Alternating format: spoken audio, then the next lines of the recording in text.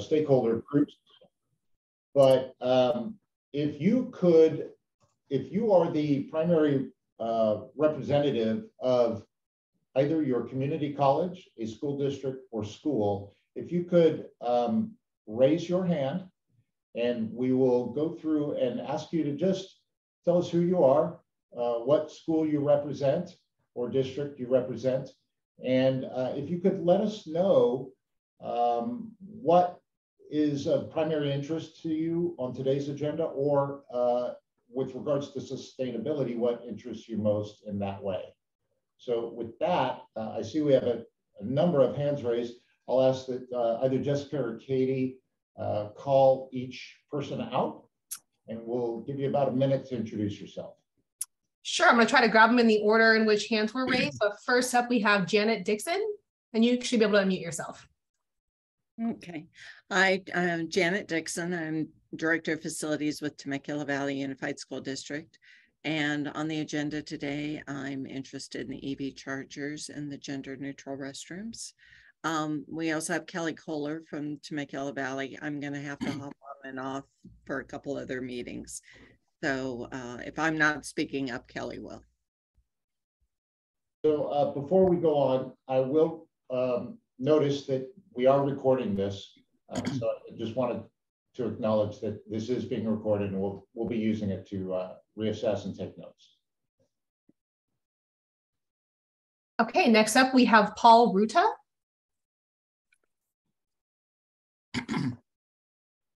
All right, I got on. Yeah, hi everybody. Paul Ruta. I'm Director of Facilities and Maintenance for Manhattan Beach Unified School District, and we're interested in electric vehicle charging and adding solar. We have some solar at our high school, but we would like to expand it and be a little bit greener. Thank you, Paul. Okay, next up, Matthew Spiegelman. Hello, everyone. Matthew Spiegelman here, representing Cabrera Unified School District. I'm working as Cabrera's Sustainability Manager. I'm very interested in EV fleet transitions, water recollection, and solar. Thank you for hosting today. Thank you. Joel Cadiz. Hi, good afternoon, everyone. I'm Joel Cadiz. I'm the Executive Director of Facilities and Maintenance over at the Foothill De Anza Community College District. And I'm interested in EV chargers for sustainability and all genders simply because they are a big part of a bond that we just passed 2 years ago that right now we are starting because the pandemic, we were delayed a little bit. And so we are starting that, and we just passed our energy master plan a year ago, and we are in the process of passing our sustainability master plan. And if I may put in a plug, I am also looking for a manager of sustainability. That's a great opportunity to add a plug. Thank you for your master plan information. That's really good news to hear. Thank you. Thank you. Next up, we have Kay Page. Hi, this is Kenneth Page with Banning Unified School District. I'm the Director of Maintenance Operations and Transportation. Firdos Fazeli. Hi, good afternoon. I'm Firdos Fazeli with Long Beach Unified School District. I am a planning project manager, and I'm here just to learn and see what are the upcoming changes. I think it's presenting right. Okay, next up, Iris Salazar. Hi, my name is Iris. I am from Santa Clara Unified School District. I am helping my director, Michelle Healy, on this meeting. We are interested in the electrical vehicle charging and solar panels. We are doing several master plans for our school district, and we need some help with energy electrical chargers, since we're going to be touching a lot of our parking lots and redoing them. So we understand we need a setup for charging stations. So that was one of our topics that we were interested in. Thank you. Next up, Ty Keith.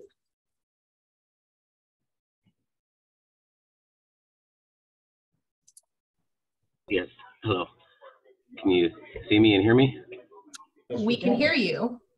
Okay. There we go. Okay. Hi, I'm with Los Angeles Unified School District. I'm in the facilities standards group, and I'm interested in hearing about the EV chargers for CalGreen. Yesterday, we did a lengthy presentation about Title 24 2022 changes, and heard a lot about the solar panels and the batteries that are going to be required next year.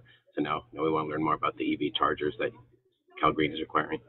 Right now, we're just doing the infrastructure for the chargers. Thank you. Great, thank you. And next up, Sydney Hawkins. Hi, Sid Hawkins. I am a project management supervisor for San Diego Unified. We currently have a pretty robust PV installation program. We're at about 50% self-generation at this point. We're looking to see how codes are going to change as we move forward, incorporation of battery storage, and also as many of the others have mentioned, EV charging is really piquing our interest because while we have provided a lot of infrastructure, we're looking to see how the changes are going to affect our non-PV projects, such as site modernizations and so forth. And just sustainability in general and how the code's going to be driving more and more sustainability measures. All right, that is all of the hands raised or raised hands. Oh, sorry, one more. Hannah Ritchie. Hi, I'm Hannah Ritchie. I'm with Western Placer Unified School District. I'm the Assistant Director of Facilities, and I'm interested in the EV chargers and the gender use restrooms. All right, and T. Slupton. Yes, good afternoon. My name is Tad Lupton. I am the Manager of Architecture for RRM Design in San Juan Capistrano, and fairly new to California, so I'm very interested in all of the codes that are being rolled out next year. So thank you for having me. All right, unless there are any last minute submissions, all of the raised hands, we're good. Oh wait, one more. Press. All right, Nancy, go ahead.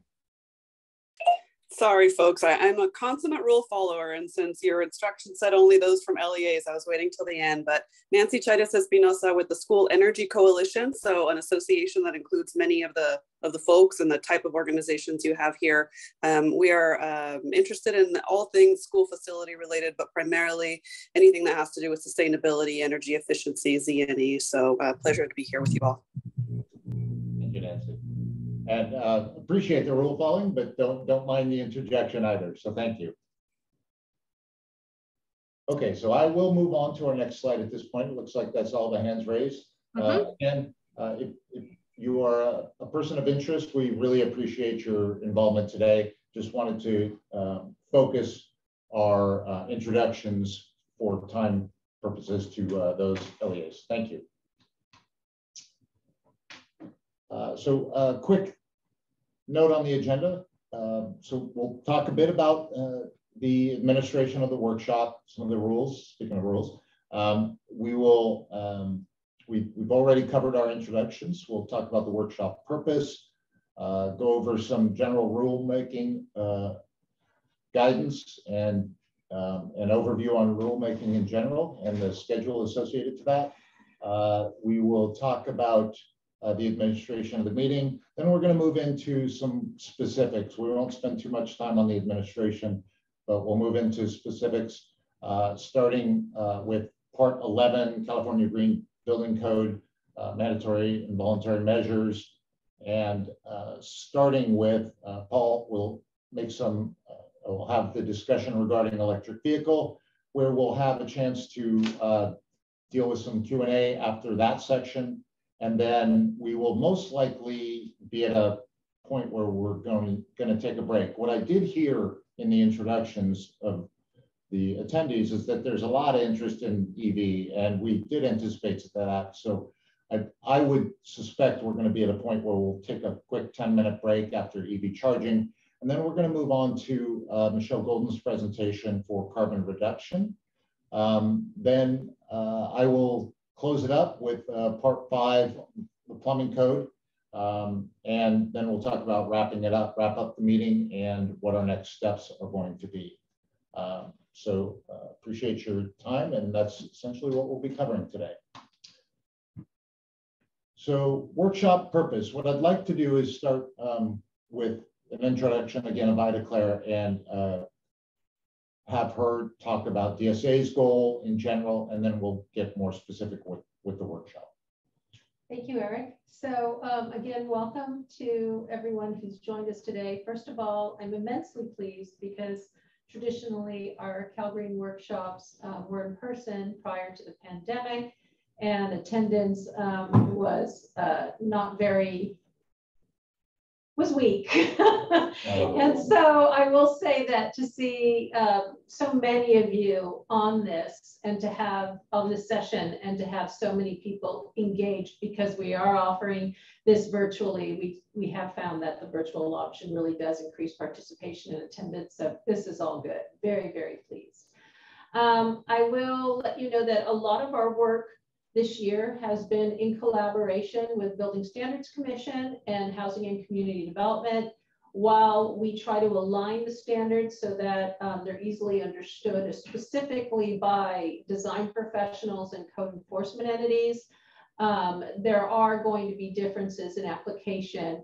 Obviously, Housing and Community Development for residential mandatory measures, which we're not covering today, but the requirements for schools in the non-residential mandatory measures, many of these align with what is being proposed by the Building Standards Commission. However, we are trying to target scoping requirements and even technical requirements if we need to, specifically to schools, and that's what we're delving into today.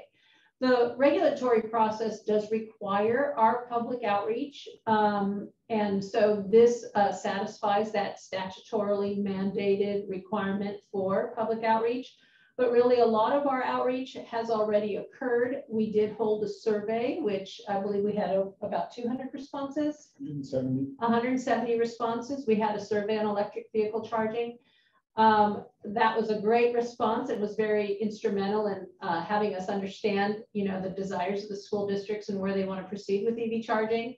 And that constitutes part of our outreach. So we had initiated this with that survey, but also our collaboration on the carbon reduction measures that we are addressing was also, we have a collaborative comprised of industry professionals, the American Institute of Architects, the Structural Engineers Association of California, BSC, DSA, HCD.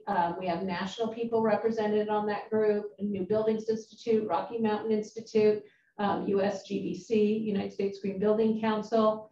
And I know I'm going to be missing someone, but all concrete industry folks, steel industry folks, we've had a lot in that collaborative. I just want to let you know that what we're presenting today when it comes to carbon reduction is really kind of dipping our toe in the water in addressing embodied carbon in CalGreen. And that is an alignment in the statewide goal.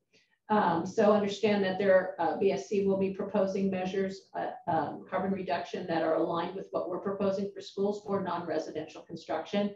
And so I wanted to bring that forward.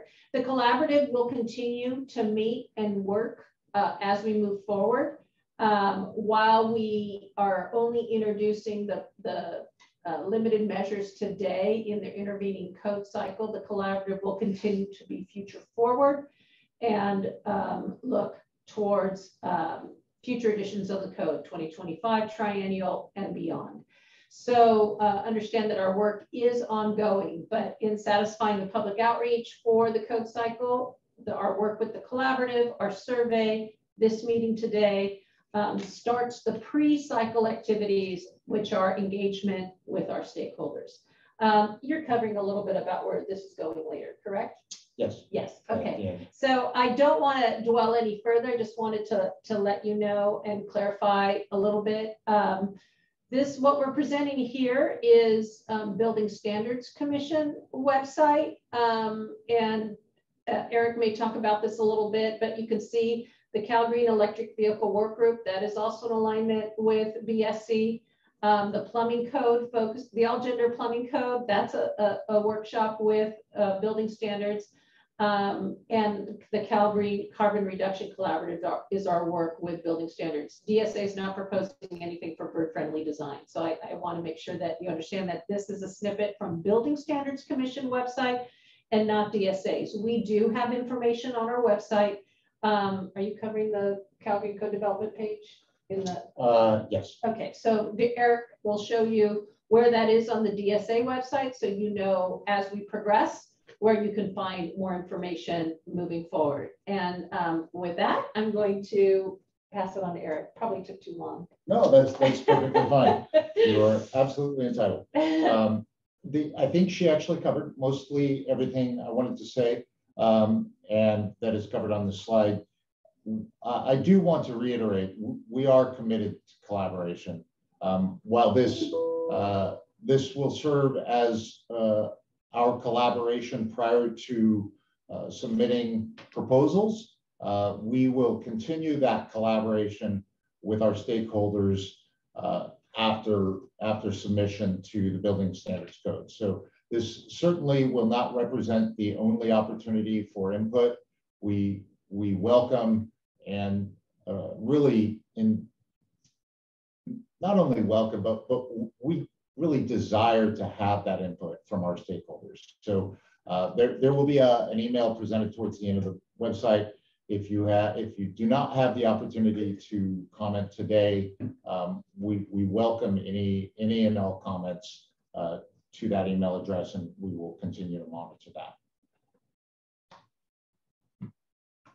I need to move that out. Yeah, I was just going to do that for you, Eric. Sorry. The X. Yeah. There is something on my screen masking some of the presentation. So let's start with with an overview of the building code. As somebody in the introductions mentioned, that you were covering some of the upcoming changes. So understand that what we're proposing today is for the pre-cycle activities for the 2022 intervening code, as I mentioned in the opening slide. What will become effective as of January 1 is Title 24 Parts 2 through 12 of the 2022 California Building Code. That's our triennial cycle. What has already become effective as part of that triennial cycle, that previous triennial cycle, is the administrative code, which became effective March 1, 2022. But again, those, while published in July, won't become effective until January 1. So it was really good to hear that you are receiving input on some of those battery storage requirements, solar requirements, etc. Those requirements that are part of 2022 Building Code, 2022 Green Code, CalGreen Code, will become effective again January 1, 2023. May I add something else, please? So I do want to inform that all of you that electric vehicle charging for new parking areas and additions to parking areas on your campuses will require chargers to be installed as of January 1st, 2023, if you're submitting that project to DSA for additions to parking areas and new parking areas. Please understand that our goal with each triennials, or with each code cycle, which occurs in 18-month intervals, is that we seek to advance. If not in 18 months, at least in the next 3 years. So understand that our goal here is either to correct what's not working and to move ahead and think bigger and press bolder. It's not to move back. So when we're looking at comments, understand that there are regulatory requirements in place. We will see how those work. And we now are working at the next phase and the next improvement to even reach a little farther. So I want to understand, I want you all to understand the purpose of our regulatory development. Perfect, thank you.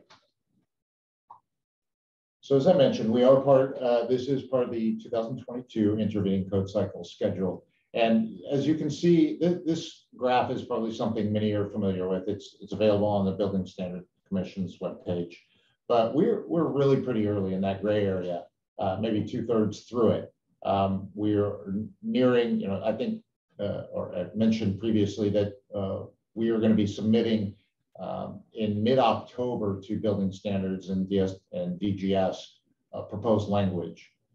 So we are still pretty early. There will be public comment period, 45 and 15-day public comment period that we'll receive input from our stakeholders, but there's also code advisory committee meetings that will be held in between December and March. So there are still many opportunities to affect the language. I think the large changes will be hashed out and ironed out prior to December, though. Subsequent to that, large changes to the proposals will not really be available to us. And quick closing note, just note that these changes that we're discussing today would become effective July 1, 2024.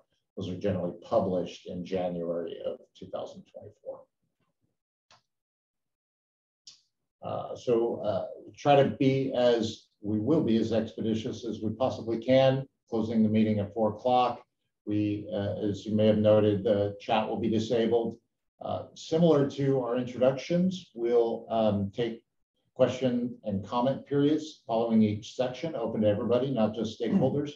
But we do ask, I don't have a watch or a stopwatch, but try to limit your comments or questions to about 3 minutes, just so that we can be respectful to everybody who desires to comment. Use the raise hand function. We will again lean on Katie and Jessica to help us with calling out your names, and we'll then you'll have to unmute yourself and provide us with your comment or question. And at the end of the Zoom participants, we will give the opportunity to anybody that has called in. I should ask Jessica, Katie, do we have call-in participants? We do not have any call-in participants right now.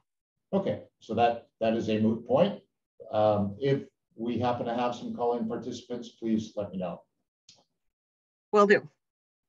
As I mentioned earlier, we will continue to receive comments. The email on your screen, dsasscalgreen@dgs.ca.gov, will be monitored for the purposes of receiving comments on this and other CalGreen issues. So feel free to please email us at that email address, and we will respond and include that in our rulemaking files.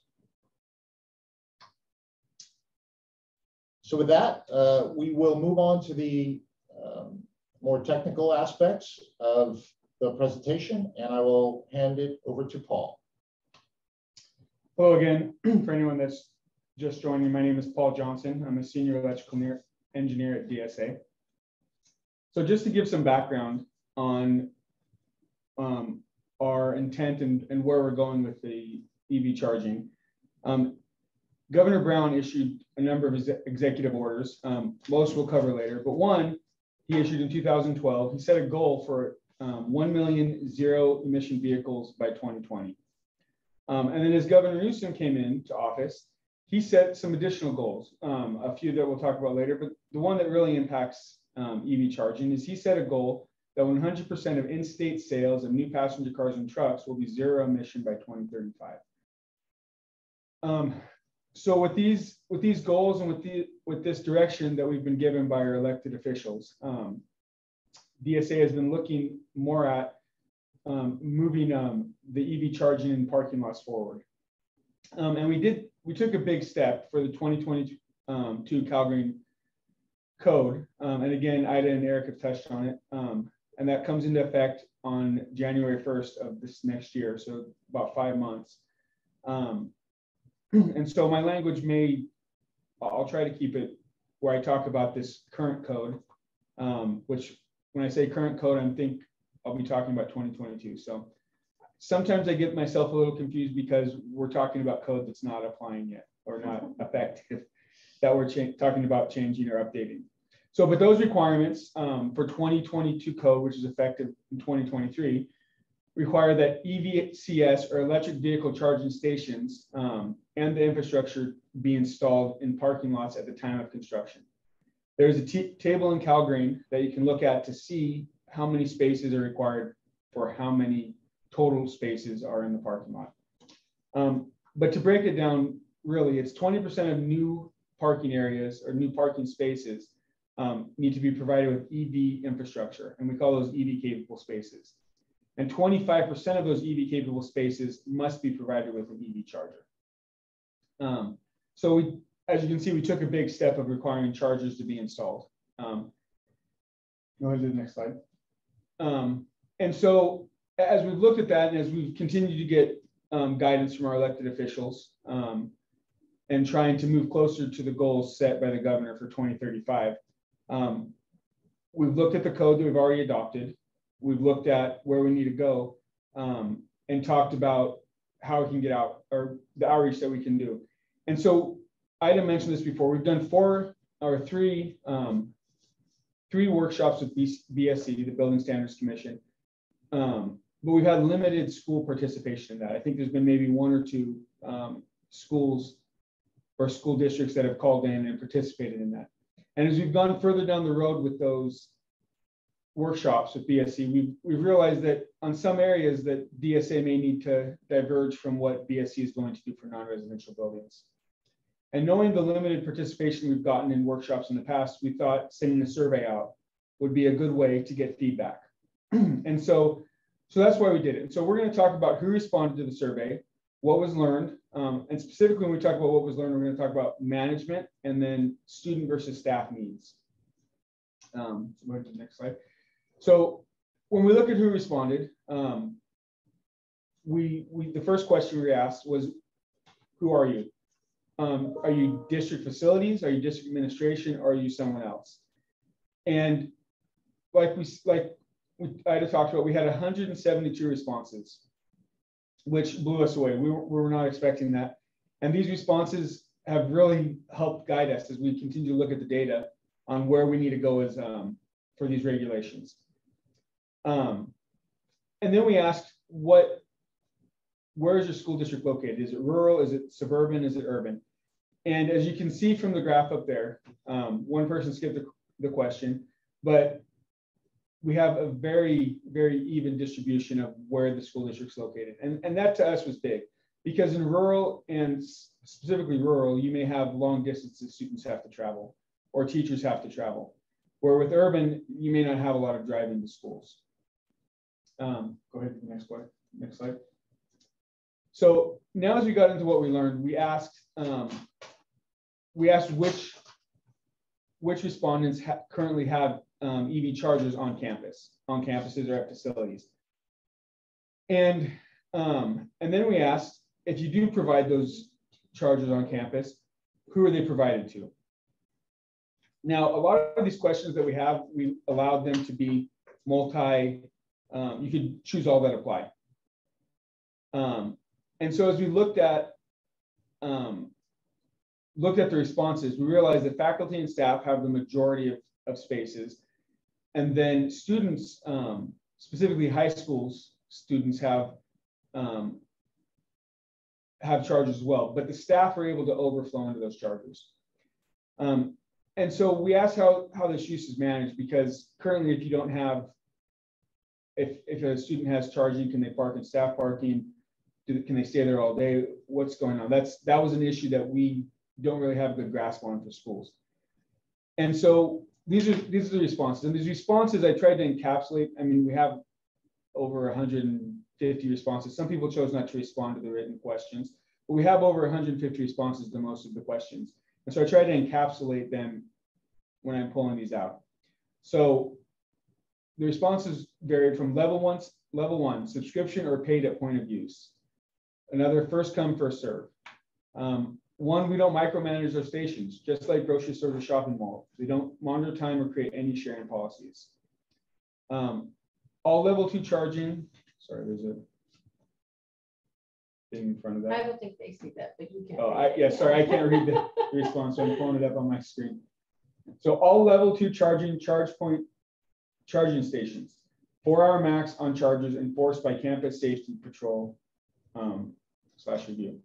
So there is a wide range of how the EVCS is currently managed. And that gave us, there's responses in there of things that we didn't think of. And so it really opened our eyes to how districts are currently working with these. So next slide. Additionally, we asked, what's the appropriate level of charging? And we broke this up by student and by staff. As you can see, the overwhelming majority of respondents indicated that level 2 charging would be the greatest need at campuses for the faculty and staff. Now, again, this is a question that you could choose level 2, or you could choose all that apply. And so when you look at the level 3 and the level 1 and the level 2, almost everyone that chose those two options also chose level 2.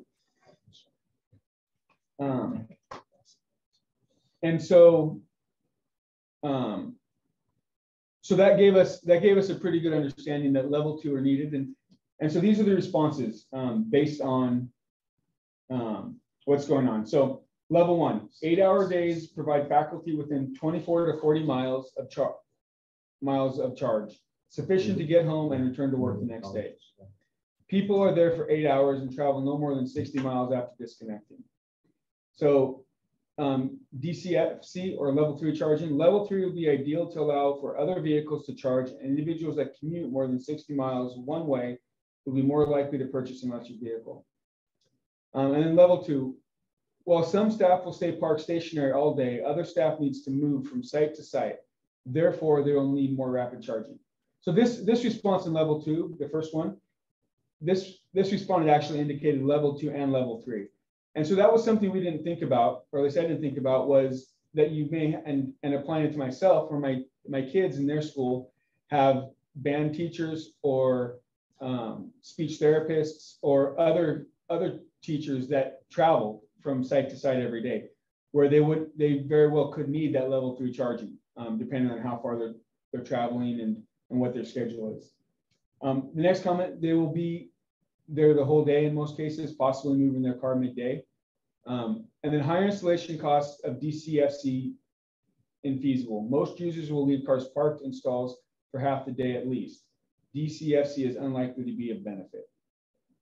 So you can see from the comments, we have a lot of different options and responses, which really was very good to help us to understand what was going on or the needs. So next slide.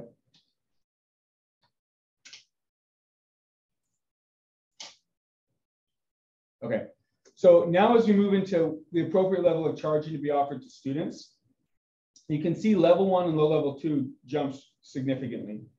And again, the option to choose all 3 was available, and all but one person that chose level DCFC also chose level 2.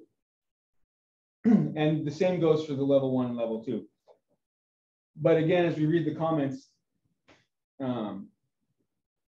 our students do not drive. That was a primary comment from K through 8th grade. And then K through 12 campuses, high school students will remain stationary parked all day. Slower charging units will be less of a load on overall electrical infrastructure. Students have short commutes for the most part and aren't allowed in the parking lots during the day, so they won't be able to move their cars. That was a big one for us, as we thought, at least for me, as I thought about it, that if we give them level 2 or level 3, if a student parks there in the morning, they're going to take up that space all day. And so then on to level 2. One can charge during the day and have enough power to get home. At least level 1 could be provided. Level 2 would be ideal. So again, a lot of these responses indicated that level 1 and level 2 would be the best option, so a variety. I think there should be one level of charging for all. Level 2 is a good compromise. Prefer a combo of level 2 and some 3s. Greater distances, and this is from a rural school district, greater distances must occur for our students to travel to school. So as we look at these options or at these responses, the one thing that feels clear to us is that options are required, or options are needed for the schools. The school districts know their staff, they know their students better than we do. And so it felt like to us, and this will be reflected in the code as we talk about it, that we need options. We need to give options so that schools can figure out what's best for them within reason. And so I'm going to talk about, so if you go to the next slide, we'll talk about the draft proposals. And most of these proposals came from working with the work group with BSC, with the Building Standards Commission. And so some of these we got comments on last week. And so some of them will change. I didn't feel right about changing them in here when we published them last week and gotten comments. So some of them will change. So these are the definitions. So the first definition is electric vehicle charging stations, or EVCS. And that's one or more electric vehicle charging spaces served by electric vehicle chargers, receptacles, or other charging equipment, allowing charging of electric vehicles. Electric vehicle charging stations are not considered parking spaces. Next one, level 1 electric vehicle EV charging receptacles. And this will be DSA specific if we allow level 1. A 120 volt, 20 amp minimum branch circuit and receptacle for use by an EV driver to charge their electric vehicle or hybrid electric vehicle. Low power level 2 electric vehicle EV charging receptacle. A 208, 240 volt, 20 amp minimum branch circuit and receptacle for use by an EV driver to charge their electric vehicle or hybrid electric vehicle. Level 2 electric vehicle supply equipment, EVSE.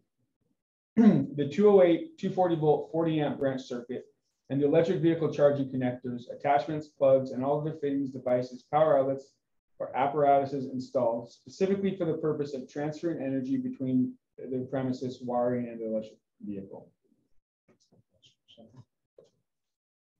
Before we go on too much further, I just feel it's important to note that as we look at this language, as Paul mentioned, there will be some changes to it. But one of the important aspects of specific language is that you recognize that when we're writing rulemaking for express terms that will be ultimately included in the building code, underlines generally mean new language. So all of these definitions are new. And there are also, you will also see strikeouts as we go through and present to you specific language that will be included in the proposed changes. So again, all of these definitions would be new to the CalGreen code. Sorry. Just to clarify, I don't believe EVCS and level 2 EVSE is new. So those should not be underlined. Yeah. Okay, thank you. Because they apply now in January. I think they may have moved spaces, so that's why they're underlined. Okay. So the definition is there, correct? Okay, I just wanted to make sure that. Okay, yeah. Thanks. Well, we coordinate on the fly. Thank you. Yeah. Next slide. Okay.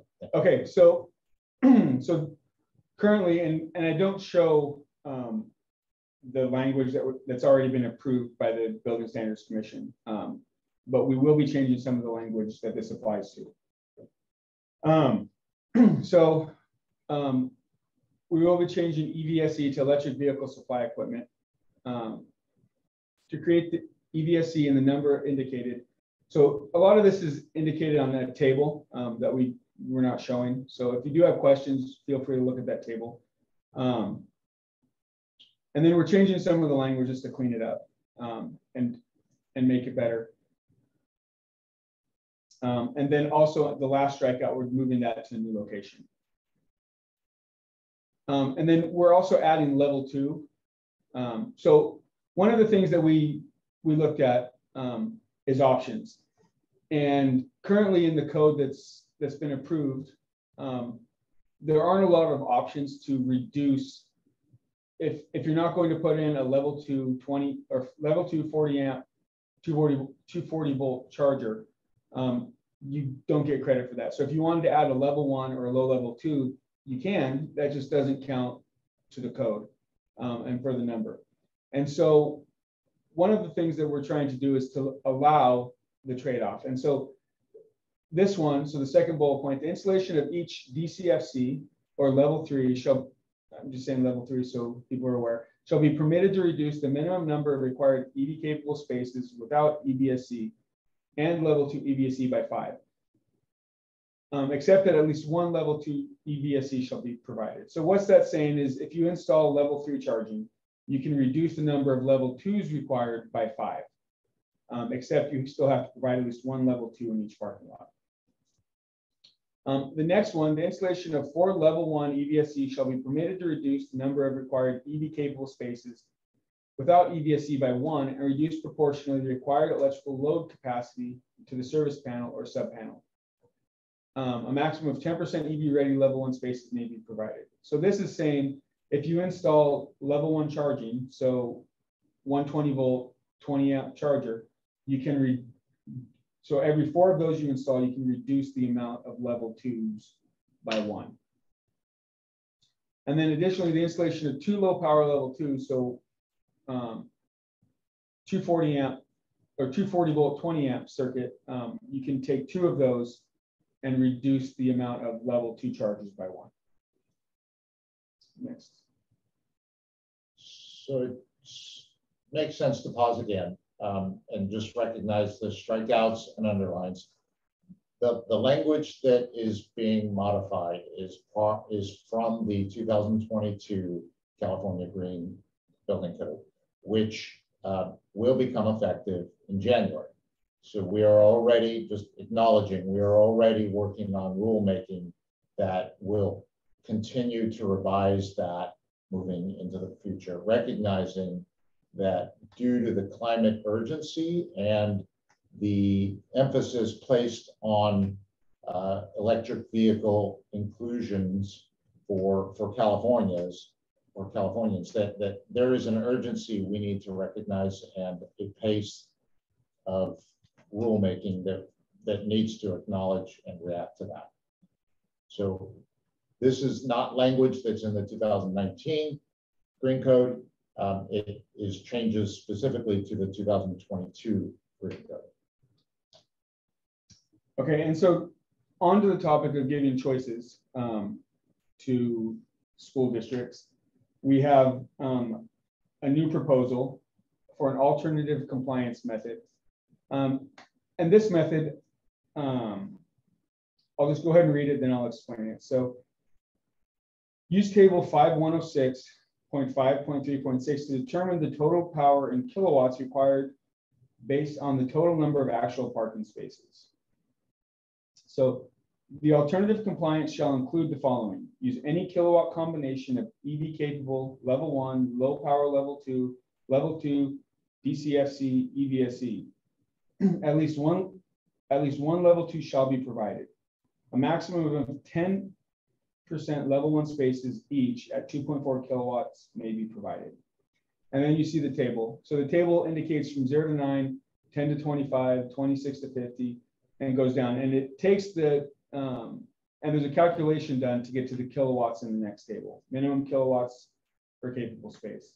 So what this is doing is it's allowing you to install any combination with the minimum of 120 volt, 20 amp circuit and up, any combination of charging with the caveat that you have to install at least 120 amp or 140 amp level 2 240 volt to meet the kilowatt requirements for your parking lot. So you can install all level 2s, you can install all DCFCs or level 3s, you can install level 1s. As long as you add up, so if you have 10 to 25 spaces, as long as you add up to 38.4, and again, there's some, with the calculations, they will change a little bit as we refine it. We know there's some errors in there at this point. But in this scenario, you would need to meet, as long as you install chargers that meet 38.4 kilowatts, you comply, and in whatever variety you would like. And so we felt that by doing this, it gives the option to do whatever the school needs or feels is best for them, whether it's charging in staff, whether it's charging in student, whether it's community college and it's shared charging, whatever that is. So next. So this gets us then to existing facilities. Do you want to take the comments on this one first, probably? And then I was just wondering. Yeah. You're managing the No, meeting, no, but I'm I think so. thinking. Yeah, I think that's good advice. What we'd like to do, so as you saw from this slide, we do have some questions that we'd like to have input on specific to existing facilities. But instead of doing that, let's focus on the stuff that Paul just presented, and we'll take questions and comments on that, and we'll come back to the existing facilities. And if I may, Eric, one of the questions that I would like to ask is that in the 2022 CalGreen, there is a requirement for the installation of one level 2 charger, regardless of whether you go with level 2 or level 3 charging. In the present, or in the addition to CalGreen that's going to be effective January 1st, there is no option for low level power 2 or 1. And so there was a path that we went through to align with non-residential construction in CalGreen that BSC's dealing with in our language and require one level 2. As we proceed and we're defining what's appropriate for schools, I'd also like to get some comment if requiring one level 2 to be installed creates any kind of management concerns for schools, because in meeting the code, you would need to provide one, and one might be a problem. So I'd like to, because we're offering additional flexibility and options, is the requirement to provide one level 2 going to be an issue? Because that would be in some ways where we divert from non-res. So I'd like to just throw that out there. Okay. So Katie or Jessica, if you could take the comments in order that the hands were raised. Absolutely. First up, we have James Frey. Hello, everyone. My name is Jim Fry. I work for 2050 Partners. We support the California IOU's Codes and Standards Organization. Thank you for including us in this activity. My question is related to the survey respondents. Specifically, is there an opportunity to serve the greater neighborhood after the school day is over and allow the neighborhood charging customers that may not have access to charging, but still might be an easy walk to the building? What sort of off of the school day value could these chargers bring? Thank you.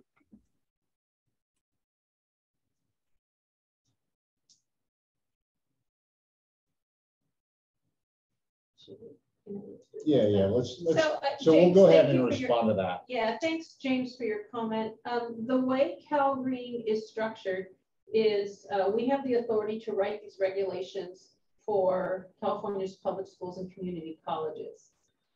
So their appropriateness have to be in serving that population, especially because of the costs involved is comes from school funding, not necessarily from a public good, other than public education is a public good, but I'm saying in that service that's being provided. So I will say that DSA will not address operationally how those chargers are used after hours. That's up to the school district, each school to figure out. I will tell you that CalGreen doesn't really address operational issues. It addresses building standards.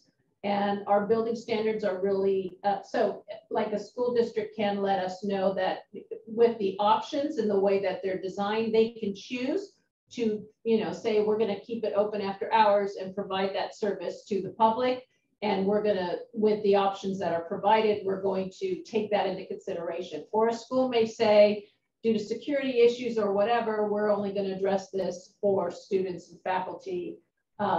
That's up to each school. CalGreen will not address that concern. So I just wanted to clarify that. Thank you. Next thing. Pardon me. Next, we have Mark Geller. Hi. Thanks so much for having the opportunity to speak at this. My name is Mark Geller. I'm with the EV Charging for All Coalition. I am a co-founder and vice president of Plug In America, a nonprofit organization that's existed for the last 15 years to promote the adoption of electric vehicles. I personally have been driving only electric vehicles since 2001. And I just have a few comments.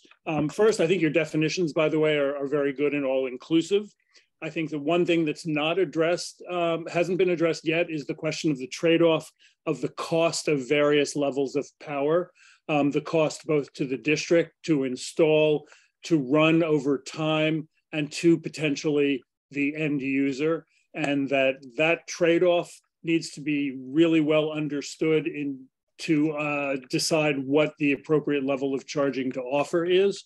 I want to generally say, and I hope I understand what you're proposing well, but I just sort of a reaction to what you have said, which is that to the extent you have, I think a general rule is that lower power, and I'll just say low power, including both level 1 and low power level 2, is likely to serve most of your users, staff, students, whoever.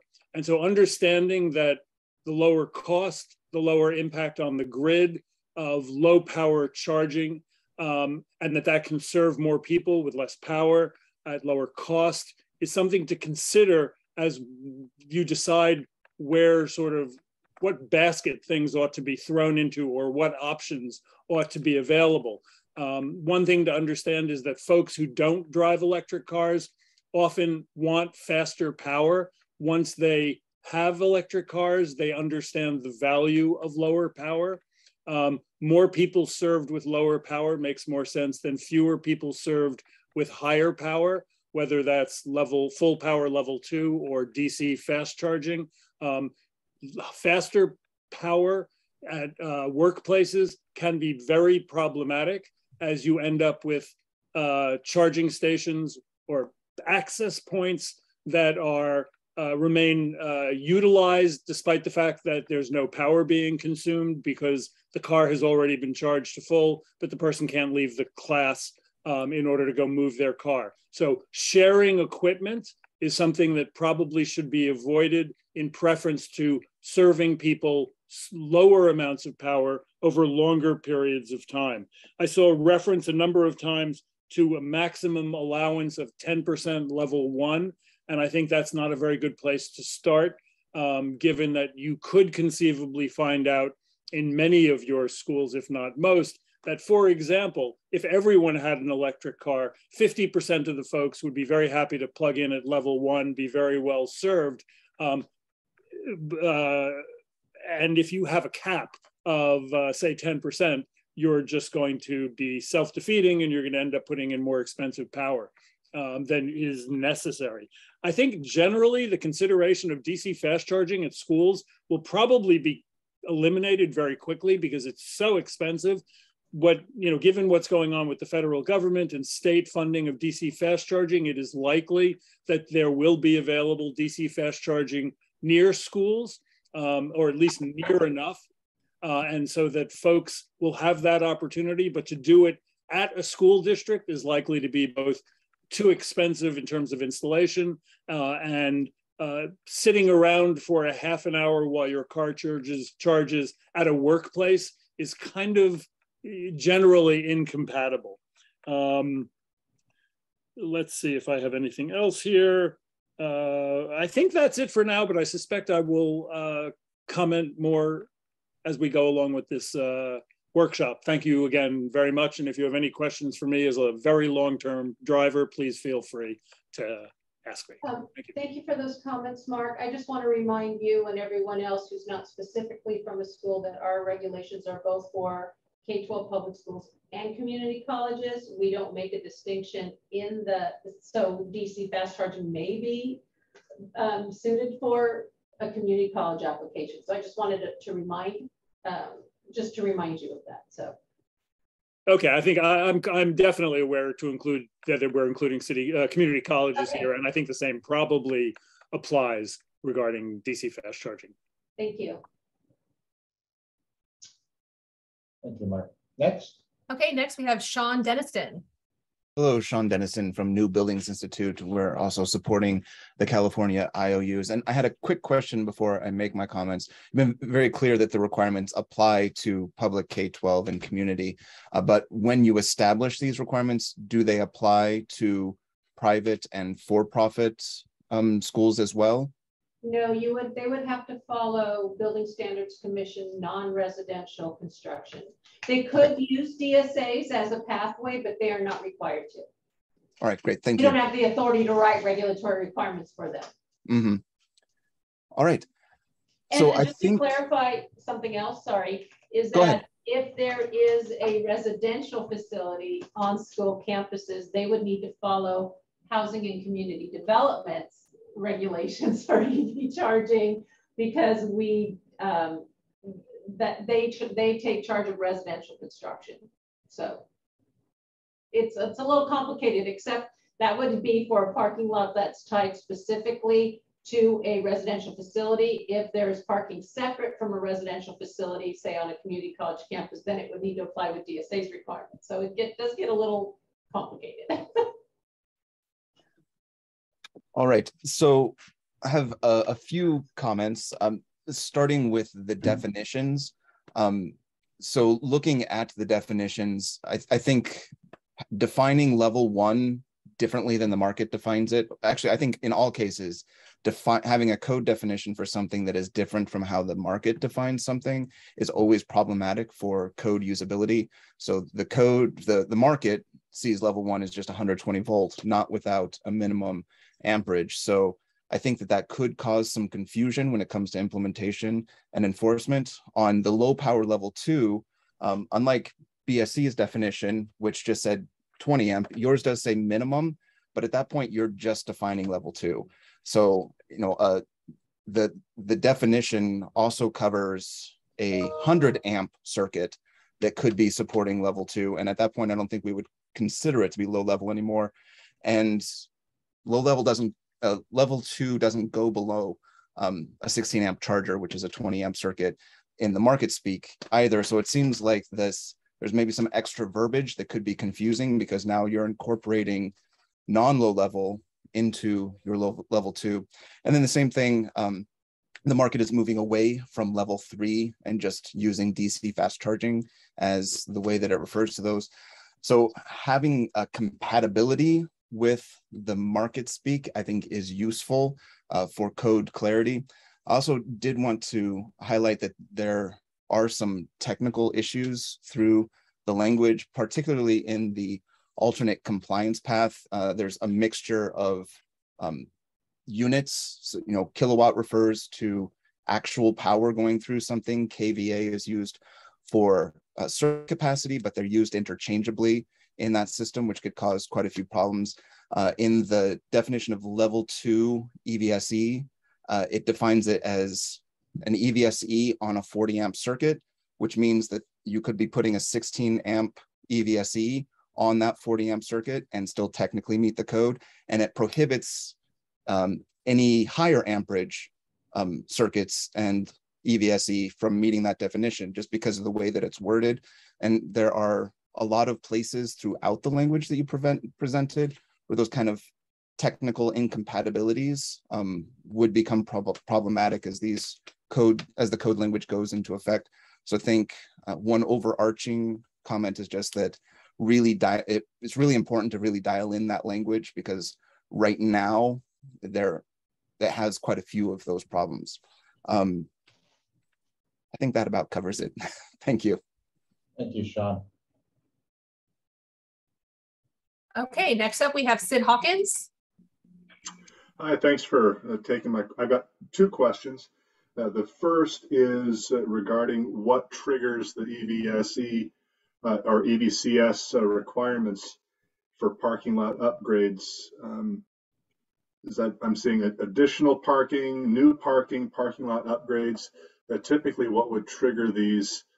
Is it anything as simple as restriping or providing path of travel upgrades, or what are we looking at here? So currently it's only if you add new parking. And so what we'll be asking in the next, so we have another slide where we're asked some more specific questions about existing facilities. Okay, fantastic. I'll look forward to those answers then. The second thing we need answers from you though.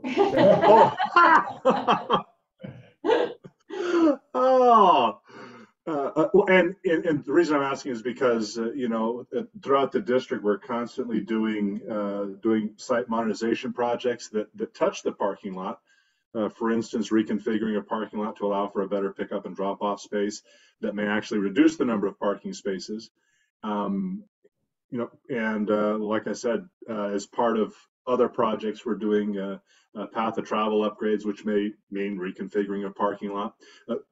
In very few instances in our school district would we be adding a lot of parking spaces unless perhaps we're adding a new annex onto a facility. Yeah, and we'll dive more into that in a few minutes. But yeah, so currently, as the code stands, it's been approved. There's existing facilities are not required to do anything.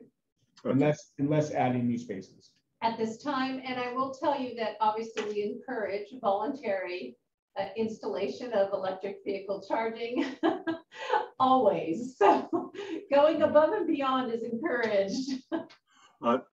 Understood, and yeah, it certainly is something that our district is looking at and trying to develop a standard for where and when and how to put these things in.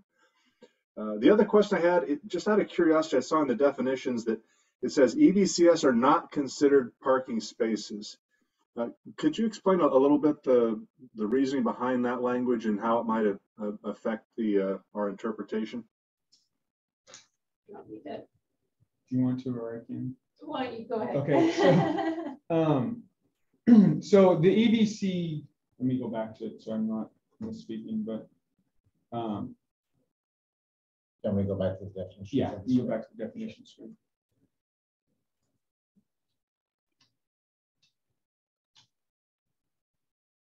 There you go. Okay, so yeah, maybe you should explain this. Okay, so understand that when we're talking about electric vehicle charging spaces, when we say they're not considered parking spaces, is that they're providing a different service. So in the context of the code, and you're looking at CalGreen, you're basing electric vehicle charging on the number of parking spaces.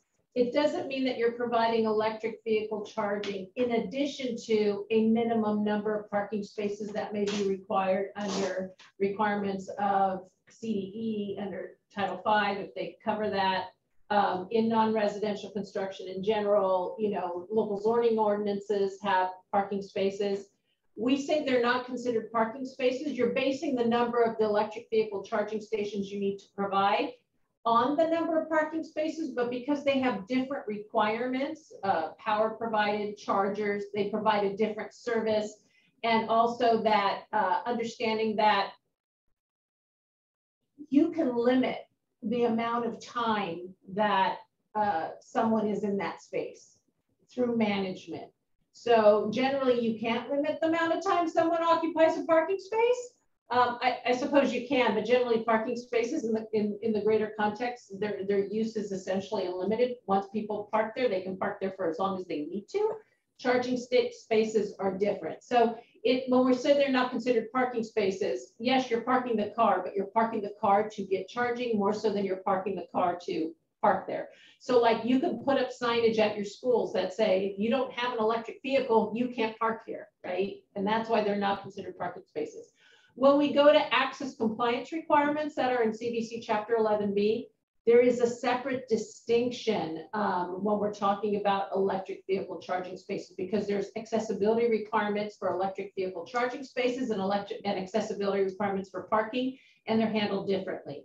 So CalGreen bases the number on parking, but it sets the stage that it's providing a different service. And so you can manage it differently is essentially what it's saying. Does that make sense? Oh, it totally does. And so if I understand correctly, if other requirements are driving us to have a minimum of, let's say, 100 parking spaces for a facility, and the EVCS would be encompassed within, would be satisfied within that 100 spaces, as opposed to having to add the 101st, 102nd, and so on space. Correct, but then it also provides for California state law requirements that says you can't park for unlimited times in parking spaces unless there's certain exceptions, right? There's different laws that cover electric vehicle charging in the state. So you can't call them parking spaces because they're charging spaces, is essentially the way it works. Very good. Thank you very much. And generally speaking, the number of, well, specifically speaking, the number of parking spaces is a local ordinance issue and not a building code issue. Thank you. Okay, next raised hand, Katie. Firdos Fazeli. Hi, I just want to make sure I understand the statement earlier made through the presentation is correct, that electrical charging stations should be included in for construction starting in January 2023. So let's say if I have a new construction with parking space going in DSA sometime toward the end of 2022, should I provision charging stations in the design because the construction will take place in January 2023? No, so the code requirements are effective January 1st, 2023 to install chargers. Your project is under the 2019 California Green Building Code, which requires infrastructure to be provided, but does not require a charger to be installed. Of course, we encourage you to install chargers, but it's not a requirement in the code under the 2019 code, which if your project is submitted prior to December 31st, 2022, would be under the 2019 code, and the requirement is for infrastructure to be provided, not the charger, exactly. Thank you. Next we have Janet Dixon. Hi, Janet. Hi, thanks everyone. I just had a question. It sounds like the number of EV chargers are going to be per lot. So do they have to be separated into each lot? And my question about that kind of goes to your future questions. If I've got a fairly remote lot, it's going to be cost prohibitive possibly to get the EV charging installed down there. It may have less supervision. Would it be possible that if I need to install EV chargers, I can pick a lot that and maybe put them together? ADA spaces are dispersed through each lot for a reason, but is it necessary to have EV chargers dispersed throughout every lot? Okay, thank you for your question, Janet. I will say that the regulations, so in code application, the regulations apply to all facilities generally, but we understand that each facility is sometimes unique, right? And has its own issues. And so the code has provisions for alternate means and methods, and that's a discussion between you or your whoever you send to DSA to have that discussion. We encourage you to have a pre-application meeting highlighting the challenges that the clear text of the regulations pose and entering in a discussion with DSA as an alternate means. It may be that we say, okay, where can you install them? That makes more sense. Or so it just depends, right? I guess I should say is the regulations are there because we're writing them not for a specific site. We're providing them for a specific not building type, but facility type, right? But we understand that, even every local jurisdiction has the opportunity to address the equivalency of what the regulations require via alternate means than what's specified in the code. And that just requires an engagement and discussion with DSA since we're the jurisdictional agency and proceeding in that manner of saying, having DSA say, okay, yeah, that's an equivalent. Is that okay? That's great. Thank you. Thank you for the question, John. It's a really, really good point that I'm sure will be many schools could be affected by. Next up. All right, next we have Sean Dennison. Hello. Just following up on your description about the electric vehicle charging station, I want to say your explanation makes sense. but when you read the definition that you've lined out, the definition doesn't align with what you've said, and the definition really doesn't make sense. I think as we have dealt with code officials, and I know that code officials aren't necessarily going to be the ones enforcing this, but if you read that definition, the plainest text reading of it is they're not automobile spaces, they're not parking spaces, therefore they're in addition to whatever parking spaces are already being required. I mean, that's kind of the plainest language meaning of it. So I think that this definition really needs quite a bit of work. It also talks about electric vehicle chargers, even though electric vehicle service equipment is the code defined term. So that's another thing that can be modified too. So I think just having a definition here that is so similar to EVSE, but is different, and then has this confusing, contradictory phraseology in it that, and if you look at the history of CalGreen, you can kind of see how it's emerged and why it's emerged. But I think there's a real opportunity to fix this. I know that means probably coordinating with BSC and HCD because it's in CalGreen. It's not just in your section of CalGreen, but I think this definition is particularly confusing, and it is going to really be a roadblock to people effectively implementing the code. So, and I think it's just wordsmithing to get it in the right place where it makes a lot of sense. I mean, where it says electric vehicle charging spaces, you can almost just take that spaces off, because really all you're talking about is that connector between the EV and the grid that gets supplied to a parking space. So I think it's a solvable problem, but I think it's a very real problem with the language right now. Thank you, Sean, for that comment. Always we welcome opportunity to improve language. You're welcome to use the email that we have and make a suggestion. I do want to clarify that you're correct. We do work with BSC on this, and electric vehicle charging station has been in the code for some time. Not saying that it doesn't need an opportunity for an upgrade if it's there as we advance regulations. So I do value and appreciate your comments. I do also, sorry about that. I do also want to let you know that California does have a state law that was passed that has told every single jurisdiction, including BSA, that when we're talking about charging spaces, that they are to be considered in the total number of parking spaces that are required by local zoning ordinances.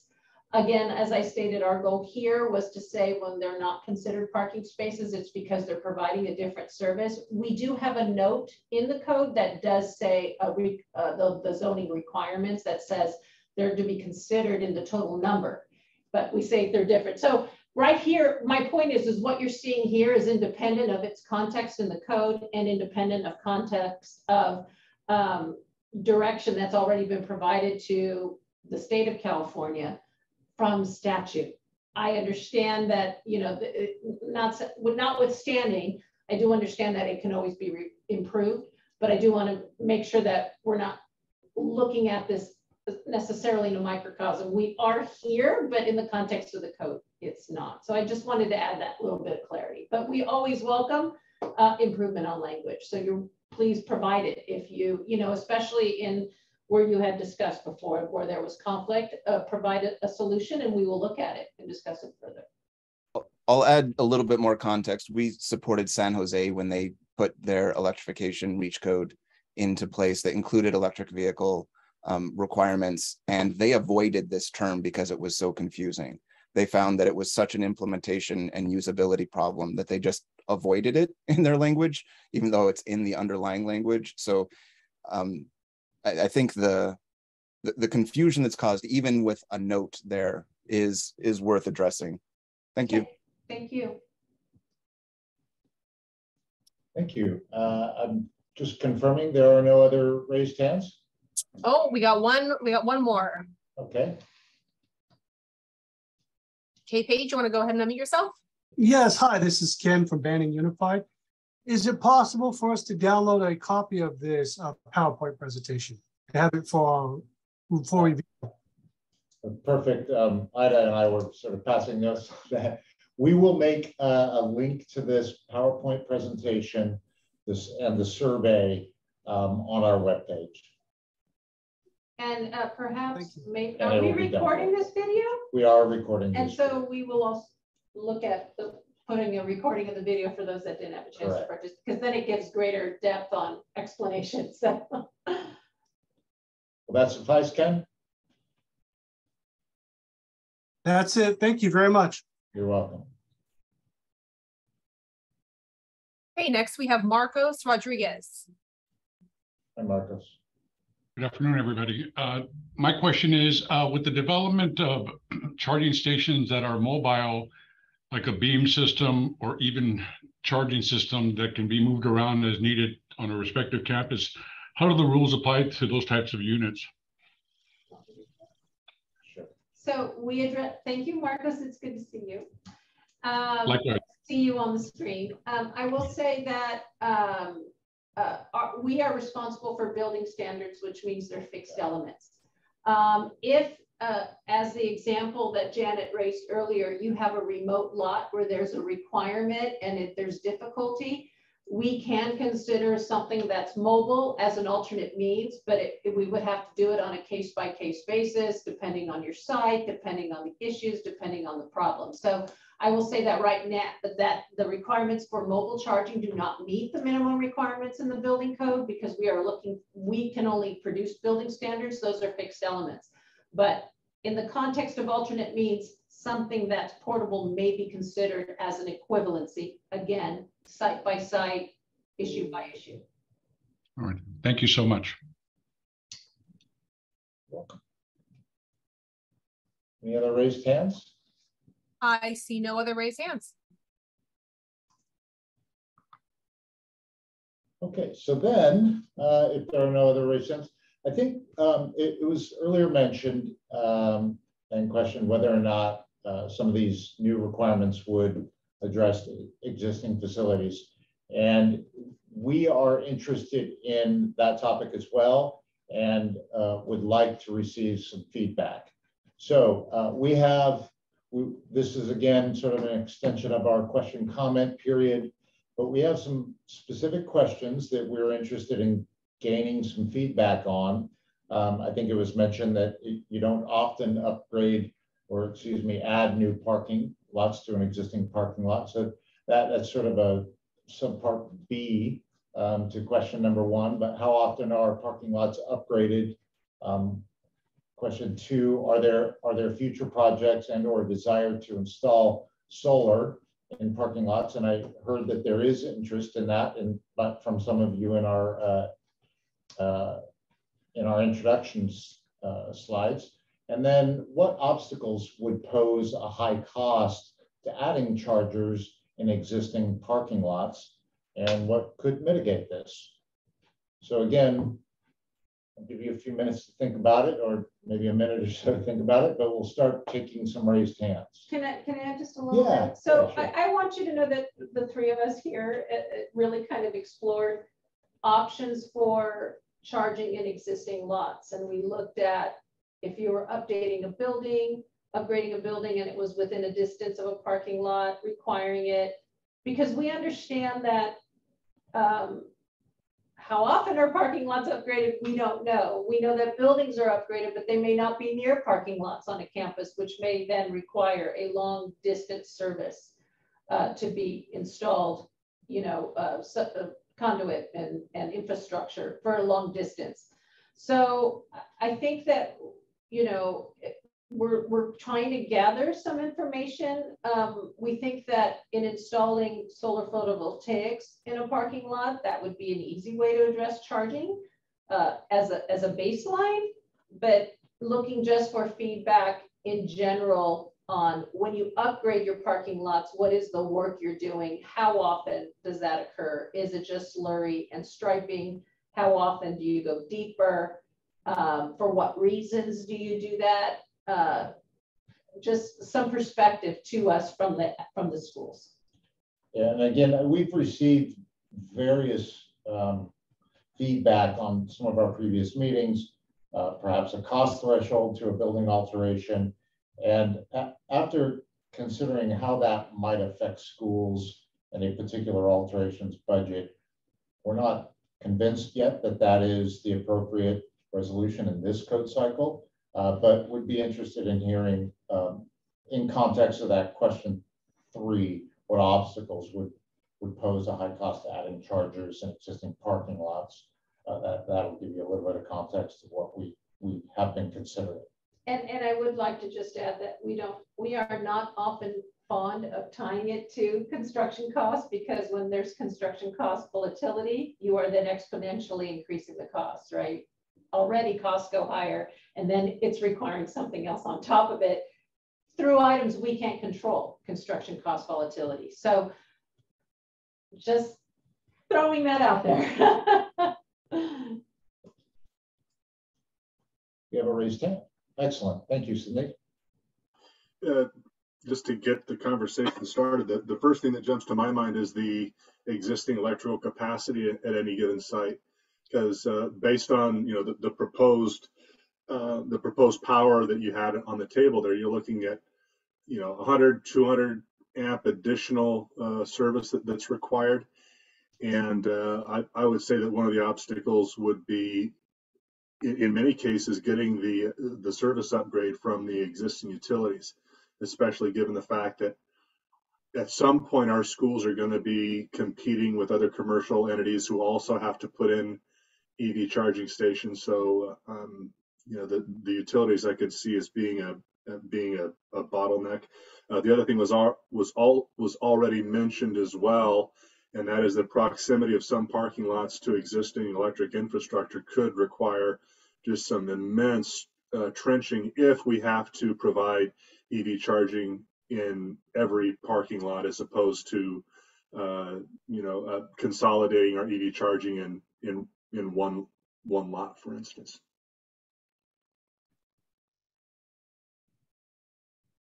Thank you. Katie or Jessica, if you want to control it from here on out. No problem. Sean, you're next. Sure. Thank you, Sean Dennison, New Buildings Institute, supporting the California IOUs.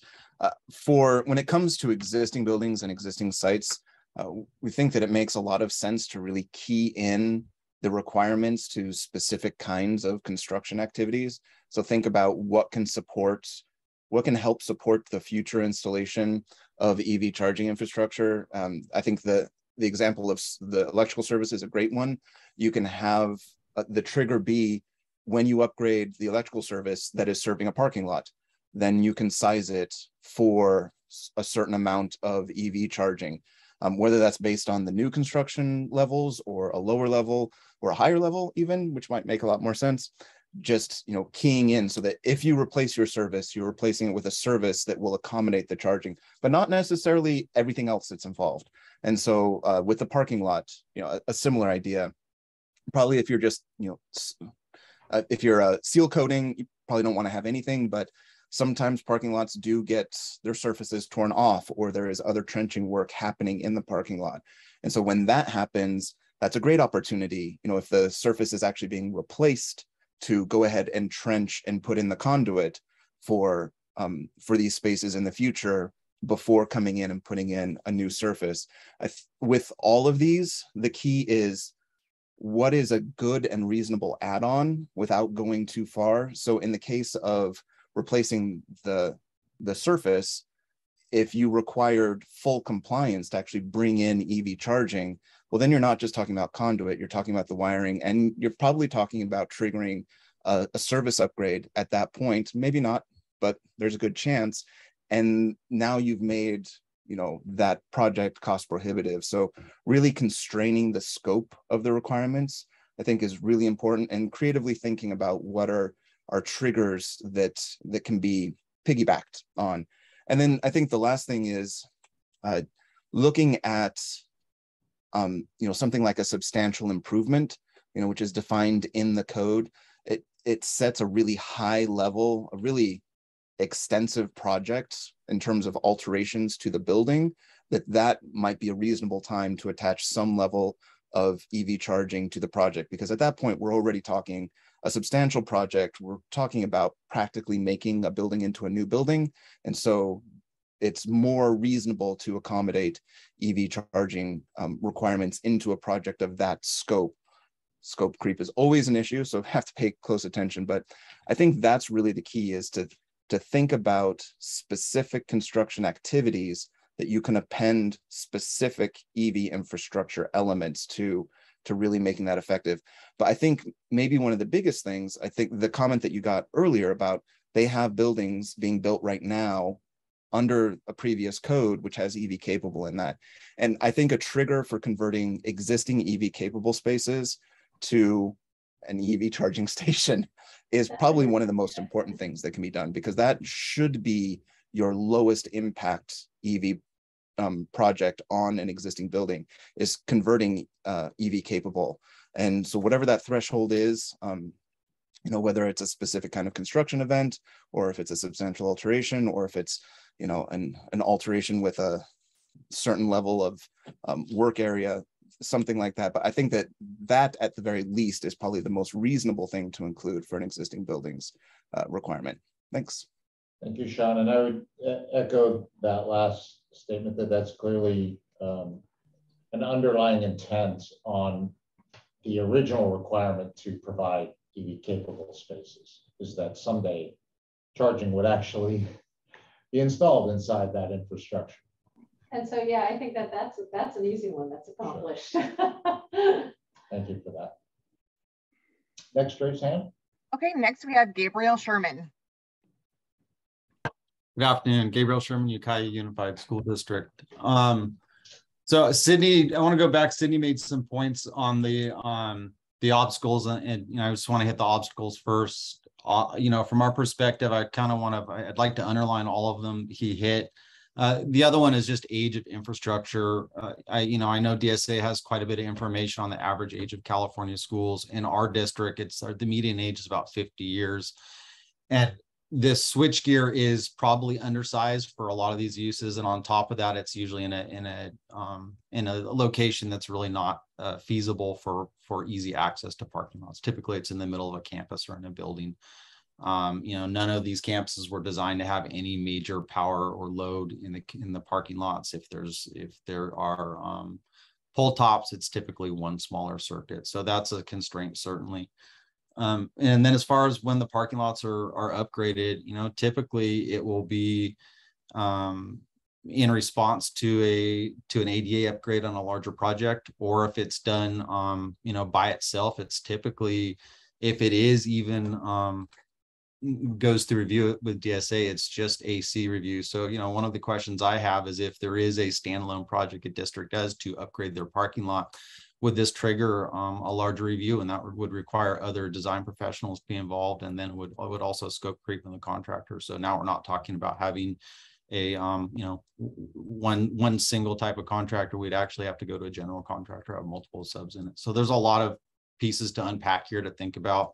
I definitely think it was part of a larger project, a modernization project. This definitely has a component that should be involved, but I'd want to make sure that we're not narrowing the ability or truncating the ability of districts to make things better on their campuses, and really blowing up both the projects and the costs and the timeline of the projects as well. So thank you for your consideration.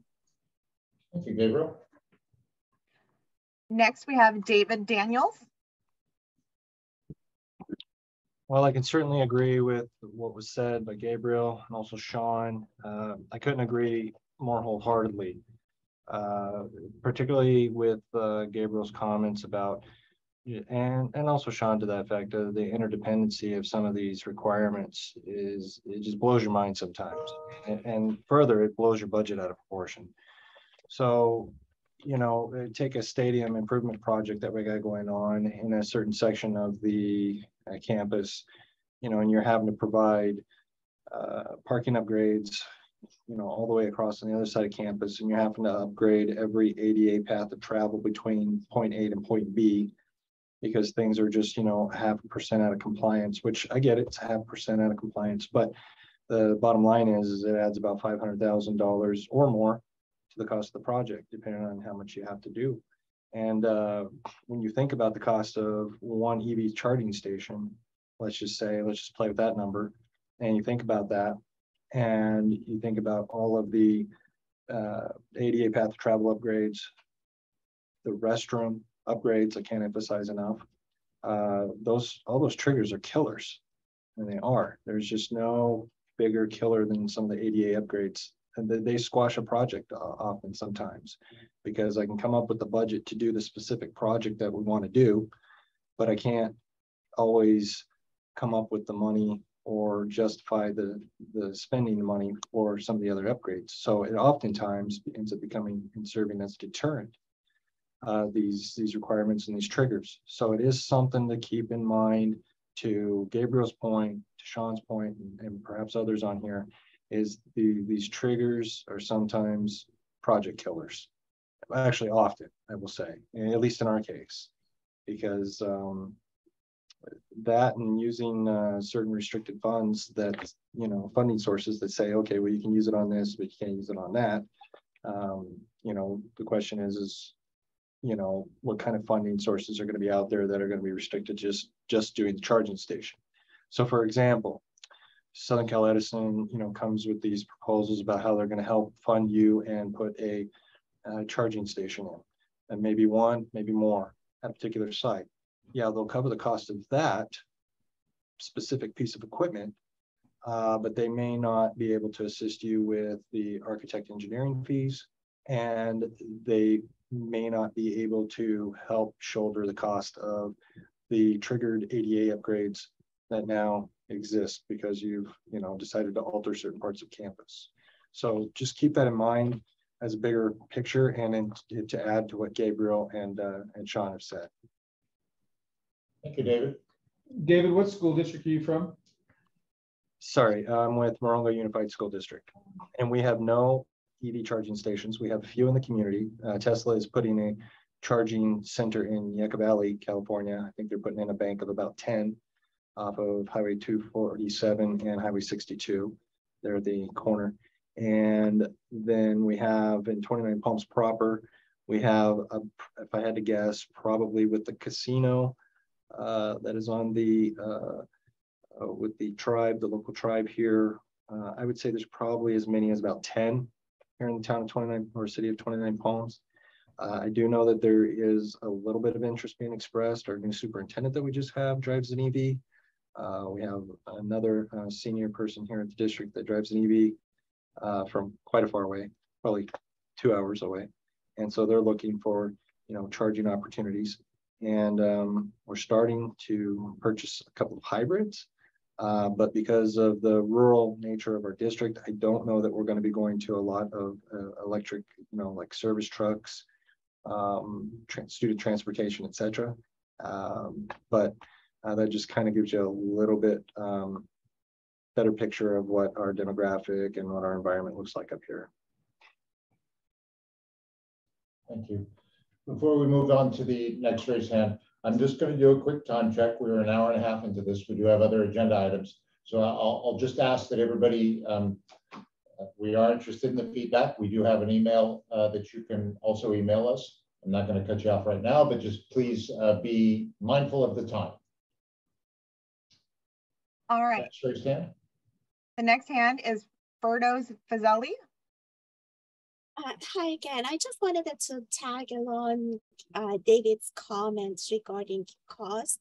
And I just wanted to add a point. When these parking structure upgrades are near a building, near an existing building that also goes through improvement, if the IR EB-4 applies, then this cost also triggers the seismic upgrades of the buildings. And that may also kill the project, or we would not have enough funds to add these electric charging and electrical upgrades, and also seismically upgrade the buildings that are part of the project. Thank you, Ferdoz. Thank you. All right, and lastly, we have Gabriel Sherman.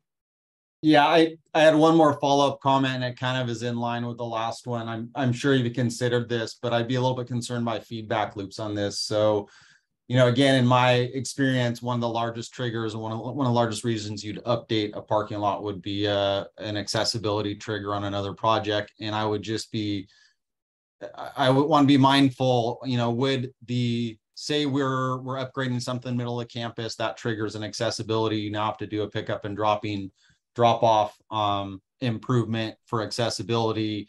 I think we'd want to have clear language or understanding of how that would relate to the charging station. So would one trigger the other? And I think clarity would be really important. For a domino effect. So we hopefully would, because we understand the access compliance improvements occur often. Yeah, I'm sure you do in right? more Only detail than any of us. Yeah. Stall, exactly. So right. And I think the clarity item would be important because, you know, one of the other pressure points that we all face is project timelines and wanting to make sure we're not going through the design development, doing a pre-con with DSA and then hitting with something else. And now we're going to have to change gears and design a probably pretty substantial project inside another one, if that makes sense. So again, clarity to our design teams would be important on this.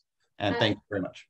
Thank you, Gabriel. I will add to the fact that while these are regulatory requirements and our goal is to write language that is enforceable, there is the benefit that we're the only enforcement entity for the public schools and community colleges. So, you know, creating some guidance on that and some clarity within our own staff is helpful instead of trying to address that through 500 local jurisdictions. So yeah, understood and agreed, and we appreciate it on our end.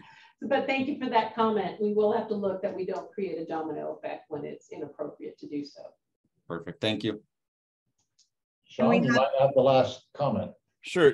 You asked the question about obstacles, and I think one of the obstacles is the restrictive application of load management in CalGreen.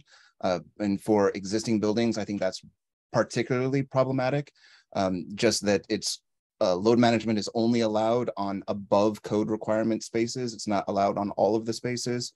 The minimum simultaneous charging is 50% power, which, you know, if you're trying to get as many spaces into an existing building as possible, maybe more aggressive simultaneous charging would be appropriate, bringing that down to 1.5 kilowatts, especially for these long dwell time schools.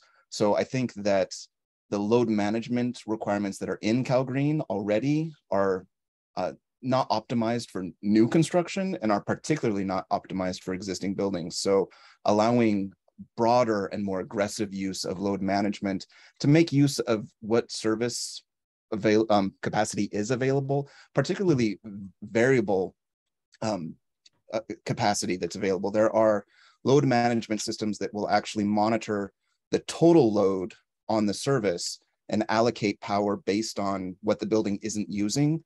And since the electrical code requires so many safety factors, that can actually be a substantial amount of power. And if you just allowed them to use that, a more aggressive, more sophisticated, more dynamic load management, then you could avoid some of these service replacements that might be triggered by these requirements and applying them to existing buildings. Thank you, Sean. Great, thank you. Really, really valuable input up to this point. I appreciate all of the feedback and all of the comments. Again, just to summarize, we will place a link to this presentation, the survey, and the recording on our website. As of right now, quick time check, it is 2:42, so I'd like to allow us for about a 10-minute break before we enter into the carbon reduction portion of this presentation and this workshop. 2:50? So, 2:52? Yeah, 2:52, we will start again. Thank you, everyone.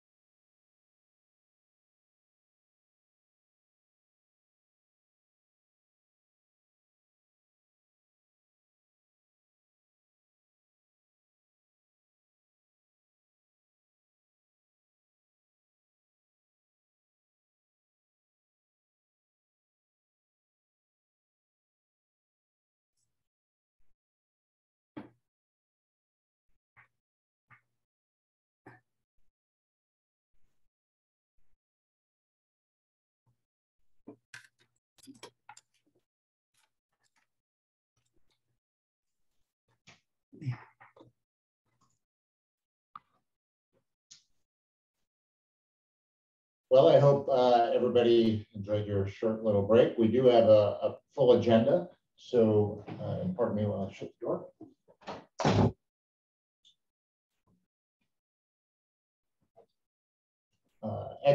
Excellent feedback we've received. From this point on, we're going to transition on to the other portions of the agenda, which specifically means we're going to be talking about carbon reduction. I do see, James, your hand up, and I don't know if that's accidental. We'll take questions and comments and feedback on this section at the end of Mickey's presentation. Is your question more general, though? Thank you for being supportive of my raised hand. I'm trying to complete a thought from the last section, and that is, where are all of your text changes in one place for the intervening cycle? Is there a single place for that, or should we rely on the PowerPoint that you guys use today? So I would suggest that you become familiar with Building Standards Commission's webpage. That is generally where we would submit and the official language. I will say that this PowerPoint represents the presentation today. Of course, the language has been coordinated, but would not be the final submitted language. All of that text, and I know Mia's, or I believe Mia is still on, all of that text would be on Building Standard Commission's website. Thank you very much. You're welcome. Oh, sorry, my wheels on my mouse scrolls.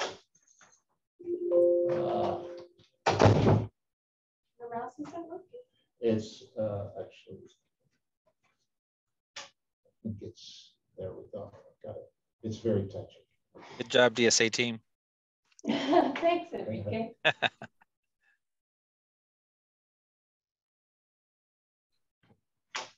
Okay, so without further ado, I will introduce again Michelle Golden, who will lead us through carbon reduction. Great. Well, thank you for that, Eric. Hi, everyone. I'm Michelle Golden. I am a senior architect at DSA on the sustainability team. And I put together today a presentation on carbon reduction. It's something that has been in the works for quite a while in the state of California. If this slide, you can see that it went back to Brown's administration. He set two targets there. One was to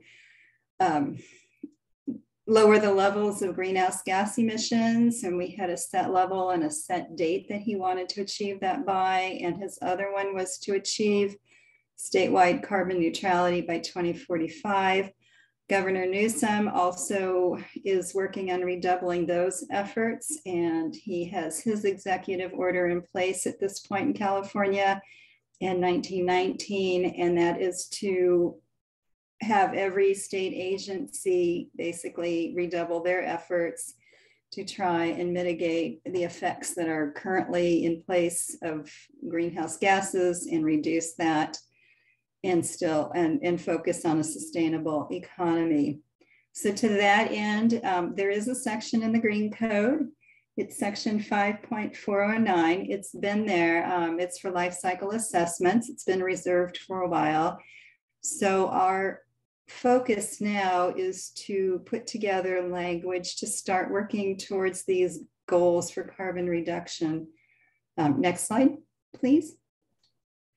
So to that end, we've had several workshops. We've got a collaborative group put together, which is not only the state agencies of BSC, DSA, and HCD, but we've also got other leaders in sustainability, several groups. We've asked professional organizations, the industry professionals, and anyone else that's interested to join us in these collaboratives, and so that we can put together cohesive, relevant code language to achieve our ends of reducing greenhouse gas emissions.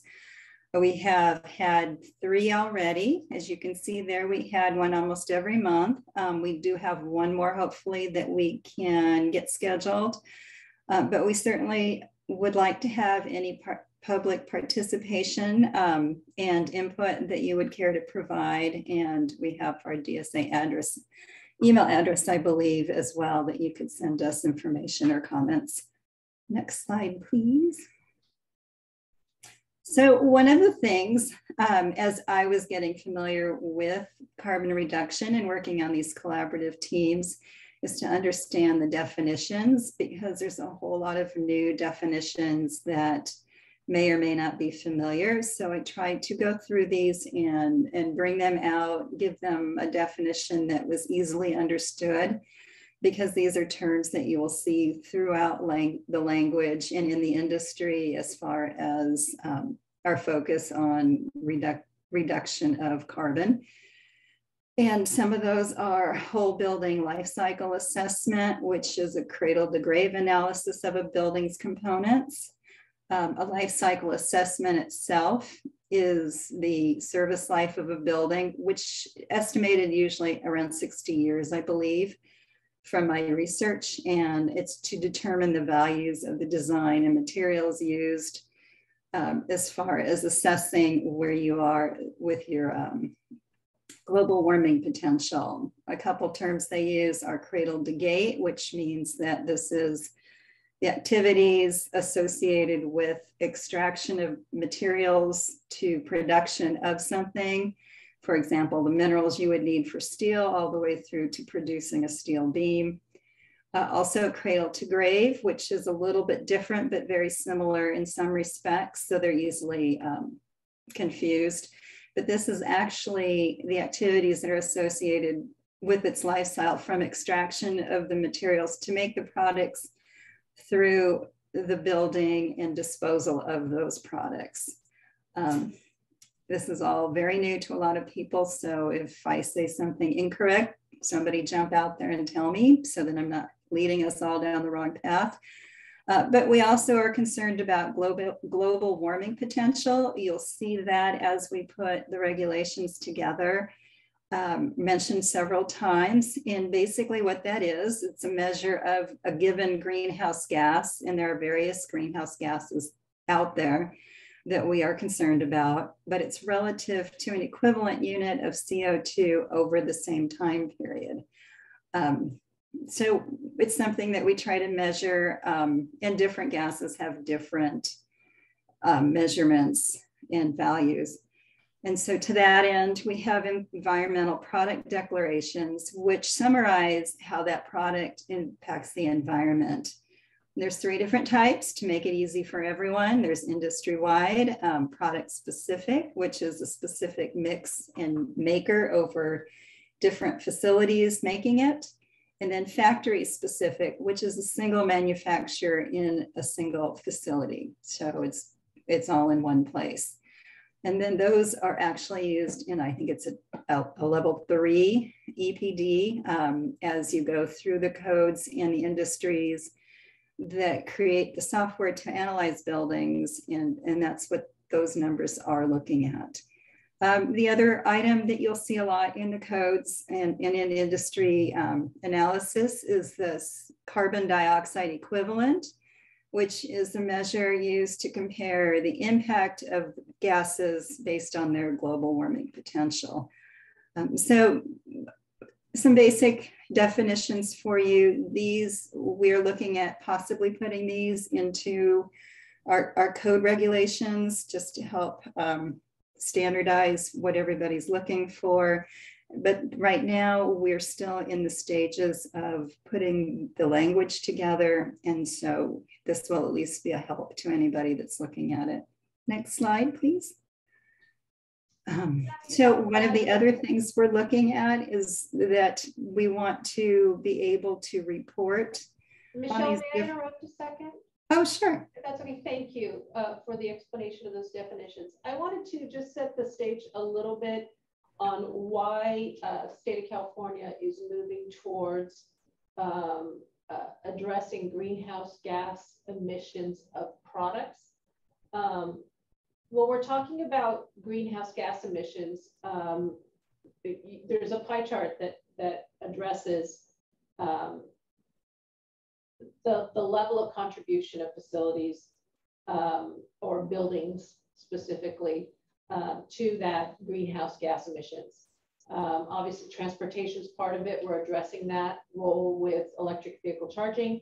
And excuse me if I'm not getting my statistics because I'm doing them off the top of my head correctly. And I stand to be corrected from anyone out there, especially you, Sean, with NBI. I know that you probably have the ability to actually correct that element. But 40% of the pie chart on greenhouse gas emissions comes from buildings.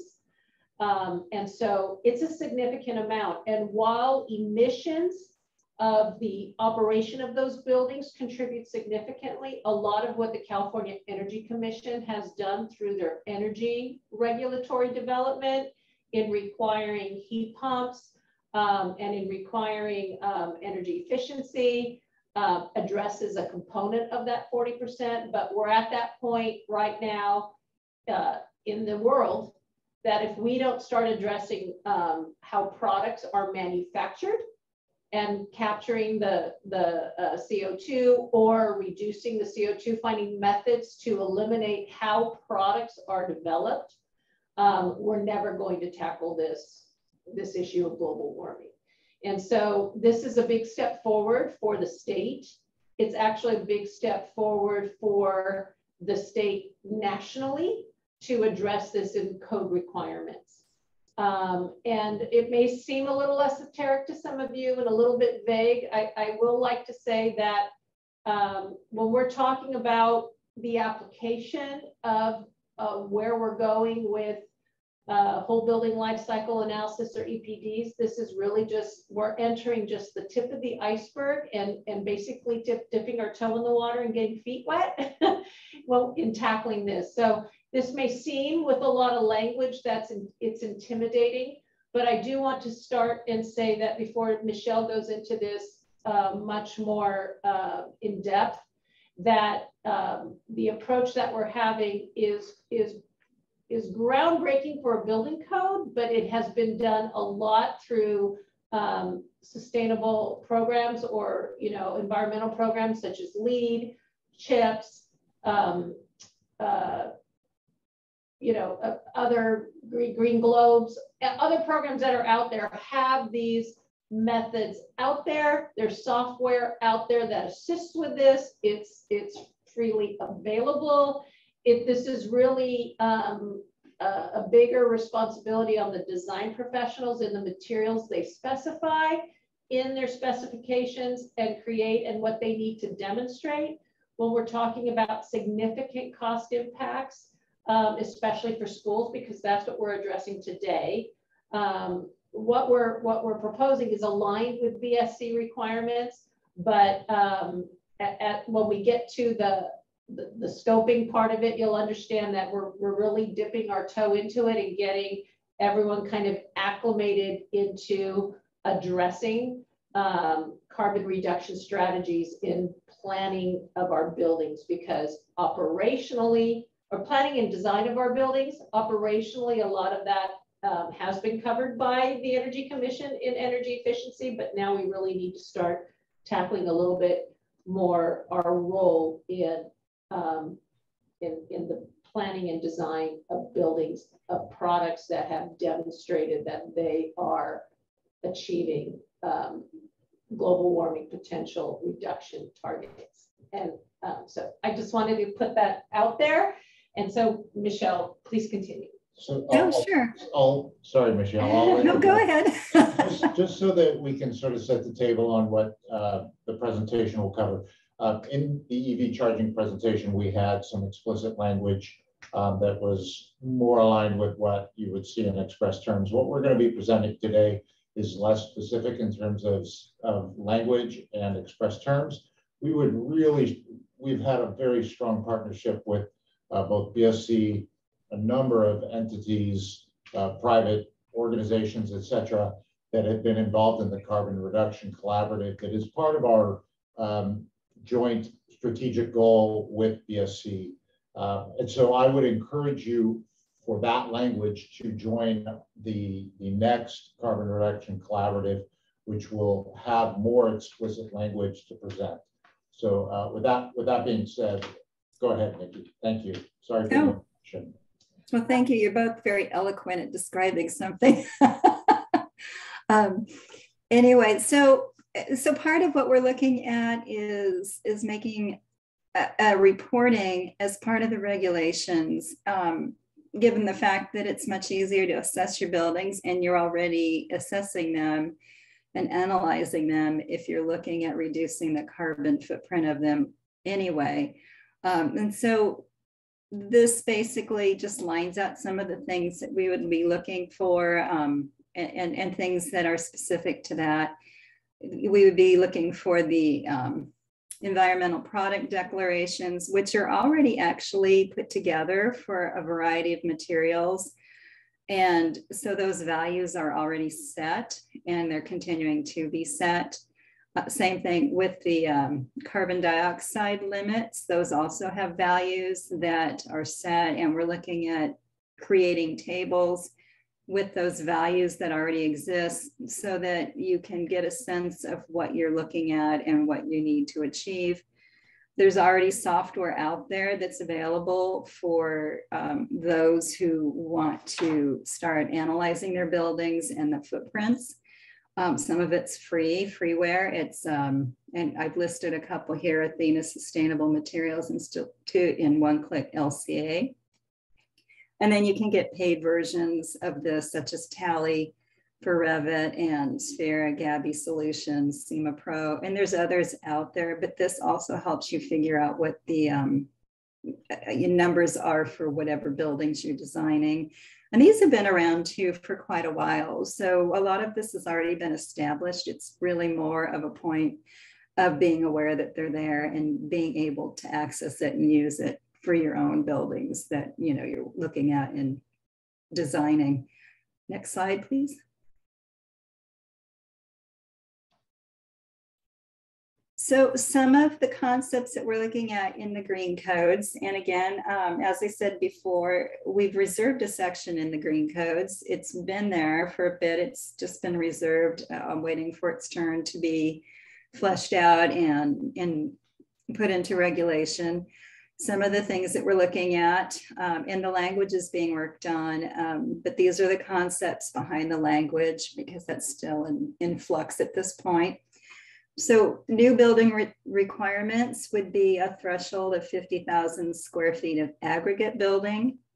To trigger these new requirements of analyzing your building's environmental impacts and the requirements that will be set forth in the green codes.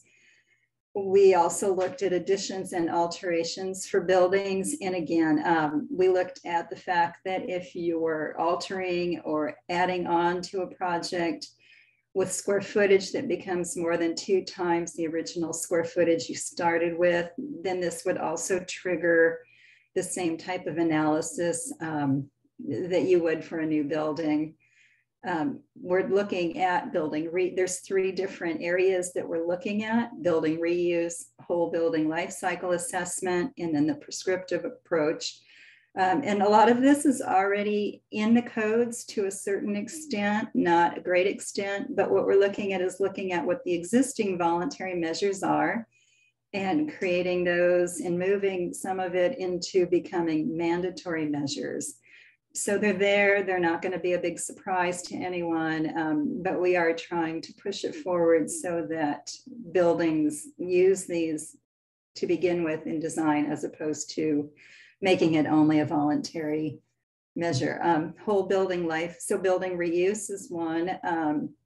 Whole building life cycle assessments, those we have voluntary measures already within the codes. We're looking at those voluntary measures and moving them to being mandatory measures with a little bit of a different tier. Right now we have tier 1 and tier 2 levels, and we're looking at revamping those to create different requirements for these 2 different tiers. The prescriptive approach is to exceed these industry-wide environmental product declarations and as a mandatory requirement, and again, reset the voluntary tiers to different percentages and requirements. Next slide, please. Yeah, Michelle, if I may add Sure. a little more context here. In working with the concept of carbon reduction, the requirement is that if you have a building that's 50,000 square feet or greater, or an addition or alteration to a building that's 50,000 square feet or greater, where the aggregate area is 50,000 square feet. So what I want to clarify with schools is that if you're designing a whole new campus and your square footage is 50,000 square feet, this would be applicable. So it's not just only one building, it is even an aggregate of buildings. It's attributed per project. So whatever the project submitted, if the aggregate square footage is 50,000 square feet or greater, that's when this would be triggered. So I just want all of you to think in your mind how often that happens. So when we're talking about a little bit of dipping into the carbon reduction strategies, we're starting with a very high threshold of square footage. The concept here is that we want to encourage the reuse of existing buildings. And we know that for our school facilities, that requires, for many of the building reuse, significant seismic upgrades, right? But the point is that there is a carbon load in demolishing buildings, and then there's an additional carbon load in constructing new. And so the greenest building you can have is an existing building, even if you need to improve it, you know, seismically, as many of our school facilities do. But there are three pathways to address this, meeting this carbon reduction requirement. One is, if you use an existing building and you save 45% of the structural elements and 45% of the skin tied to specific elements, you meet this threshold. You don't have to do a whole building life cycle assessment. You don't have to do prescriptive approach via the environmental product declaration, okay? The other two options, whole building life cycle assessment and the prescriptive approach of industry-wide environmental product declaration, achieving the limits that are set. Those are two other options to address this. So depending on your design professional and their discussions with you, you can choose the method to comply with this. Again, one of them is, especially if it's an alteration of the building, 45% is not a huge threshold. So I do want to clarify the scoping requirements. It's not that you're being required to do all three, it's you're choosing one of the three. There is the only caveat is that if an addition to an existing building is 2 times more than the original square footage, we would require the new to address either whole building life cycle assessment or prescriptive approach on the new elements.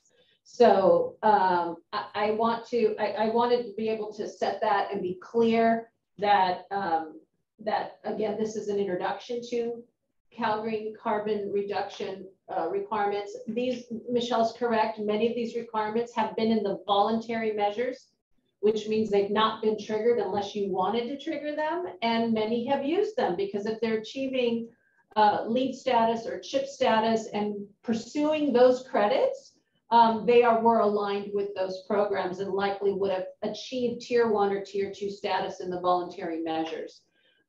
This is new because we're moving from voluntary to mandatory, but we're moving it in a little bit more easy approach, applying it to buildings that are and projects that are larger in size, and providing options to start addressing carbon reduction, gaining understanding of carbon reduction strategies, and more importantly, really focusing on building reuse, as we all should do. Now, obviously, we would love that you use your existing reuse your existing buildings even less than 50,000 square feet. But I'm saying that in order to, for DSA, when you're submitting your projects, we would be looking at one of these three options if you met the minimum scoping requirements. As we advance in further additions of the code, obviously, we will be looking to lower the threshold and increasing requirements. But a lot of what we're doing in stepping forward in addressing carbon reduction, which is critical that we all do, is also creating an education program that really starts to address these measures more holistically for our design professionals. That will be in partnership with the American Institute of Architects California. Your design professionals right now, beginning January 1st, 2024, are required to have 5 units of carbon-free training in order to renew their license. And so we're going to be providing some of that training on our LMS so that they can then trigger this for you. I will say, and I may not get this completely correct, but the cost was, I mean, the area was scheduled at 50,000 in discussions because it was determined that there was a very minimal cost impact to assessing a building for whole building life cycle assessment, and the products that we're addressing here, which is steel, concrete, insulation. I think those are the only ones that, if I recall, again, off the top of my head, that are being addressed for environmental product declaration, that the cost impacts for providing those products that meet the limits specified is very small. This is really much more addressing an approach to design initially and getting people used to it. As everything advances and as demand advances, companies are going to be creating products more and more and more. Right now, these are ubiquitous. They're out there. They've been out there for a long time. But when codes demand change and demand demonstration, as codes advance, industry responds. And that's how together we're going to get to a reduction in carbon to address the crisis that we face. So I wanted to provide a little bit of context on that. And so I will pass it back to you, Michelle. Okay. And you had asked me for next slide, so I will give that to you now. Thank you. So some of the things we're looking at, as Ida was saying, those numbers are already out there. And so we are having changes that are coming. I mentioned moving the voluntary codes to more of a mandatory requirement. The tiers will change to some extent, but it's more, we're trying to clarify the approach. And as she said, we've got the 3 options for you to be able to go through the analysis to conform with the codes. So other things we're looking at is we're anticipated to include in the language that we have the acceptable maximum global warming limits for you for both mandatory and tiered levels.